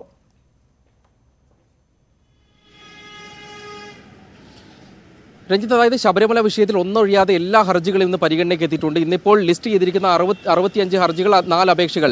അതിലുപരിയായി ഒരു വിഷയം ലിസ്റ്റ് ചെയ്യാതിരുന്നത് കോടതിയലക്ഷ്യ ഹർജികളാണ്. ഇന്നലെ കോടതിയലക്ഷ്യ ഹർജികൾ ഇന്നത്തേക്ക് ലിസ്റ്റ് ചെയ്യുന്നതിനായി അഭിഭാഷകൻ PV ദിനേശ് ആവശ്യപ്പെട്ടിരുന്നെങ്കിലും കോടതി പറഞ്ഞത് നിങ്ങൾ നാളെ കേസ് പരിഗണിക്കുമ്പോൾ ഹാജരാകൂ, അപ്പോൾ നോക്കാമെന്നായിരുന്നു. ഇന്നിപ്പോൾ PV ദിനേശിന് കേസിന്റെ ഏറ്റവും ഒടുവിൽ വാദിക്കാൻ അവസരം നൽകിയിട്ടുണ്ട്. അദ്ദേഹം 2 കാര്യങ്ങളാണ് പറഞ്ഞത്. ഒന്ന്, ഈ NSSന്റെ വാദങ്ങളെ തള്ളിക്കളയണം എന്നുള്ളത്. NSS പറയുന്നത് 10 വയസ്സുള്ള സ്ത്രീക്ക് പോലും അയ്യപ്പന്റെ നൈഷ്ഠിക ബ്രഹ്മചാര്യം ലംഘിക്കാൻ കഴിയുമെന്നാണ്. അത് അയ്യപ്പനെ അപമാനിക്കുന്നതാണെന്ന വാദം ഉന്നയിച്ചു. രണ്ടാമതായി തന്ത്രി അടക്കമുള്ളവർക്കെതിരായ കോടതിയലക്ഷ്യ ഹർജിയും പരാമർശിച്ചു. ഈ കോടതിയലക്ഷ്യ ഹർജി അടക്കമുള്ള എല്ലാ ഹർജികളിലും കോടതി വാദം കേട്ടതുകൊണ്ട് തന്നെ ഉത്തരവിറങ്ങുമ്പോൾ അതെല്ലാം പരാമർശിച്ചുകൊണ്ടുള്ള ഒരു ഉത്തരവിനാണ് സാധ്യതയുള്ളത്. ഏതായാലും 2 തരത്തിലാണ് ഉത്തരവിന് സാധ്യതയുള്ളത്. ഒന്ന്, ഈ ഹർജികൾ അപ്പാടെ തള്ളിക്കളയുക, ശബരിമല വിഷയവുമായി ബന്ധപ്പെട്ട എല്ലാ ഹർജികളും പരിഗണിച്ചതുകൊണ്ട് തന്നെ അത് തള്ളിക്കളഞ്ഞുകൊണ്ട് ഉത്തരവിറക്കുക. രണ്ടാമതായി, പുനഃപരിശോധനാ ഹർജികൾ പരിഗണിക്കാൻ തീരുമാനിക്കുക, അതിനൊപ്പം മറ്റ് ഹർജികൾ കൂടി ഉൾപ്പെടുത്തിക്കൊണ്ട് പരിഗണിക്കുക. അങ്ങനെ പരിഗണിക്കാൻ തീരുമാനിക്കുകയാണെങ്കിൽ കോടതിക്ക് 2 തരത്തിൽ അത് ചെയ്യാൻ കഴിയും. ഈ ഉത്തരവിറക്കുമ്പോൾ എല്ലാ കക്ഷികൾക്കും നോട്ടീസ് അയച്ചുകൊണ്ട് വിധി പുനഃപരിശോധിക്കാനുള്ള, കേസിലെ വാദം കേൾക്കാനുള്ള തീയതി നിശ്ചയിക്കാം. ഇനി അതിന്റെ ഭാഗമായി വേണമെങ്കിൽ നേരത്തെയുള്ള യുവതീ പ്രവേശന വിധി സ്റ്റേ ചെയ്യുകയും ചെയ്യാം. ഇനി അത് ചെയ്യുന്നില്ല എങ്കിൽ നോട്ടീസ് അയച്ചുകൊണ്ട് വിധി പുനഃപരിശോധിക്കാൻ തീരുമാനിച്ച് വിധി സ്റ്റേ ചെയ്യാതെ തന്നെ നടപടികളിലേക്ക് കടക്കാം. അതോടൊപ്പം അഭിഭാഷകർ ചൂണ്ടിക്കാട്ടുന്ന മറ്റൊരു കാര്യം, ഈ ഉത്തരവിന് സാധ്യതയുള്ളത് ഹർജികളെല്ലാം തള്ളുകയാണെങ്കിൽ യുവതികൾക്ക് ക്ഷേത്രത്തിൽ പ്രവേശിക്കുന്നതിന് സംരക്ഷണം ഒരുക്കാനും അവരെ ഭീഷണിപ്പെടുത്തുന്നത് തടയാനും ഒക്കെയുള്ള നിർദ്ദേശങ്ങൾ സുപ്രീം കോടതി പുറപ്പെടുവിക്കുക എന്നുള്ളതാണ്. ഇത്തരത്തിലുള്ള സാധ്യതകളാണ് കേസിൽ ഇനി അവശേഷിക്കുന്നത്. ഏതായാലും ഈ കോടതി എന്ത് തീരുമാനമെടുക്കുന്നു എന്നതാണ് ഇനി അറിയാനിരിക്കുന്നത്. അതോടൊപ്പം തന്നെ ഉത്തരവ് സാധാരണ ഒരു വിധിന്യായം കേസിൽ വിധി പറയുന്നതിനായി മാറ്റുകയാണെങ്കിൽ തുറന്ന കോടതിയിൽ സുപ്രീം കോടതി വിധി പ്രസ്താവിക്കുന്ന പതിവുണ്ട്. ഇതൊരു ഹ്രസ്വമായ ഉത്തരവാണെങ്കിൽ അത് തുറന്ന കോടതിയിൽ പ്രസ്താവിക്കുമോ അല്ല വെബ്സൈറ്റിൽ അപ്ലോഡ് ചെയ്യുകയാണോ ചെയ്യുക എന്ന കാര്യവും അറിയേണ്ടിയിരിക്കുന്നു. അത്തരത്തിലാണ് കാര്യങ്ങൾ മുന്നോട്ട് പോകുന്നത്. ശബരിമല പുനഃപരിശോധനാ ഹർജികളുമായുള്ള തീരുമാനം കോടതി അത് ഒരുപക്ഷെ 10 ദിവസത്തിനുള്ളിൽ കൈക്കൊണ്ടേക്കാം. വിശദമായ കാര്യങ്ങൾ കോടതി പരിശോധിക്കുകയാണ്. ഈ വിഷയവുമായി ബന്ധപ്പെട്ട് ഇന്ന് വളരെ വലിയ വാദഗതികൾ കോടതിയിൽ നടന്നു. NSSന്റെ അഭിഭാഷകനടക്കം തന്ത്രിയുടെ അഭിഭാഷകനടക്കം കോടതി ഏതാണ്ട് 15ഓളം അഭിഭാഷകർക്ക് കോടതി അവസരം നൽകിയെന്നാണ് ഉണ്ണി റിപ്പോർട്ട് ചെയ്തത്. ഇത്തരത്തിൽ നിരവധി പേർക്ക് അവസരം ലഭിക്കാതിരുന്നവരുമുണ്ട്. അവരോട് കോടതി പറഞ്ഞത് തങ്ങളുടെ വാദമുഖങ്ങൾ തങ്ങൾക്ക് എഴുതി നൽകാം, അത് കോടതി പരിശോധിക്കും, അത് 7 ദിവസത്തിനുള്ളിൽ നൽകണം എന്ന് വളരെ കൃത്യമായി കോടതി പറയുകയുണ്ടായി. ഒപ്പം തന്ത്രിക്കെതിരായ കോടതി അലക്ഷ്യ ഹർജിയും പരിഗണിച്ചു. പക്ഷേ അപ്പോഴും ദേവസ്വം ബോർഡിന്റെയും സർക്കാരിന്റെ നിലപാട് ഏറെ ശ്രദ്ധേയമായി. കോടതിയിൽ ദേവസ്വം ബോർഡ് സർക്കാരിനൊപ്പം നിന്നു ഈ വിഷയത്തിൽ എന്നതാണ് ഏറ്റവും പ്രസക്തമായി മാറിയത്. നേരത്തെ അജയ് തറയിൽ പറഞ്ഞതുപോലെ ദേവസ്വം ബോർഡ് പ്രസിഡന്റോ അംഗങ്ങളോ ഒന്നും ഈ സമയത്ത് കോടതിയിൽ അല്ലെങ്കിൽ ദില്ലിയിൽ ഉണ്ടായിരുന്നില്ല. ദേവസ്വം കമ്മീഷണറെ മാത്രം വിട്ടുകൊണ്ട് സർക്കാരിന് അനുകൂലമായി പറയിച്ചു എന്നാണ് ഇത്തരത്തിൽ അജയ് തറയിൽ ആരോപിക്കുന്നത്. പക്ഷേ അത്തരം കാര്യങ്ങളെക്കുറിച്ചൊക്കെ വരും ദിവസങ്ങളിൽ നമുക്ക് വ്യക്തമാകേണ്ട കാര്യങ്ങളുണ്ട്. ദേവസ്വം അഭിഭാഷകൻ ദേവസ്വം ബോർഡ് പ്രസിഡന്റ് പറഞ്ഞിരുന്നത് തങ്ങൾ ഭക്തർക്കൊപ്പമാണ്, വിശ്വാസികൾക്കൊപ്പമാണ്, ശബരിമല ആചാര സംരക്ഷണത്തിനൊപ്പമാണ് എന്ന് പറയുമ്പോഴും ദേവസ്വം ബോർഡ് നിലപാട് അത് വളരെ പ്രസക്തവും ശ്രദ്ധേയവുമായി മാറുകയാണ് ശബരിമല വിഷയത്തിൽ. ഇതടക്കം നിരവധി വിഷയങ്ങൾ കോടതിയുടെ പരിഗണനയ്ക്ക് വന്നു. കോടതി കൃത്യമായി ഈ വാദമുഖങ്ങൾ കേട്ടു. ചില അവസരങ്ങളിൽ കോടതിയുടെ പരാമർശങ്ങൾ ഉണ്ടാവുകയും ചെയ്തു. ഇത്തരത്തിൽ വളരെ വലിയ നിർണായകമായ ഒരു ദിവസം ശബരിമലയുമായി ബന്ധപ്പെട്ട് അത് കോടതി നടപടികൾ അവസാനിക്കുമ്പോൾ അക്കാര്യത്തിൽ കൃത്യമായ ഒരു കാര്യം ലഭിക്കാൻ, വിധി ലഭിക്കാൻ നമുക്കിനിയും കാത്തിരിക്കേണ്ടി വരും. വിശ്വാസ സമൂഹം കാത്തിരുന്ന ഒരു വിഷയത്തിൽ തീരുമാനമെടുക്കാൻ ഇനിയും ഒരുപക്ഷെ കുംഭമാസ പൂജകൾക്കായി നട തുറന്നതിന് ശേഷം മാത്രമേ ആ തീരുമാനമുണ്ടാകൂ എന്ന രീതിയിലും കാര്യങ്ങൾ പോകുമ്പോൾ ആ 1-ാം തീയതി നട തുറക്കുമ്പോൾ വീണ്ടും ശബരിമല വിഷയം ദേശീയ ശ്രദ്ധ ആകർഷിക്കുകയാണ്. സംസ്ഥാനത്തിന്റെ മുഴുവൻ ശ്രദ്ധ ആകർഷിക്കുന്ന ഒരു സാഹചര്യത്തിലേക്ക് കാര്യങ്ങൾ പോകുന്നു എന്ന ഏറ്റവും പുതിയ വിവരമാണ് പങ്കുവെക്കാനുള്ളത്. ഈ വാർത്താ ബുള്ളറ്റിൻ പൂർണ്ണമാകുന്നു.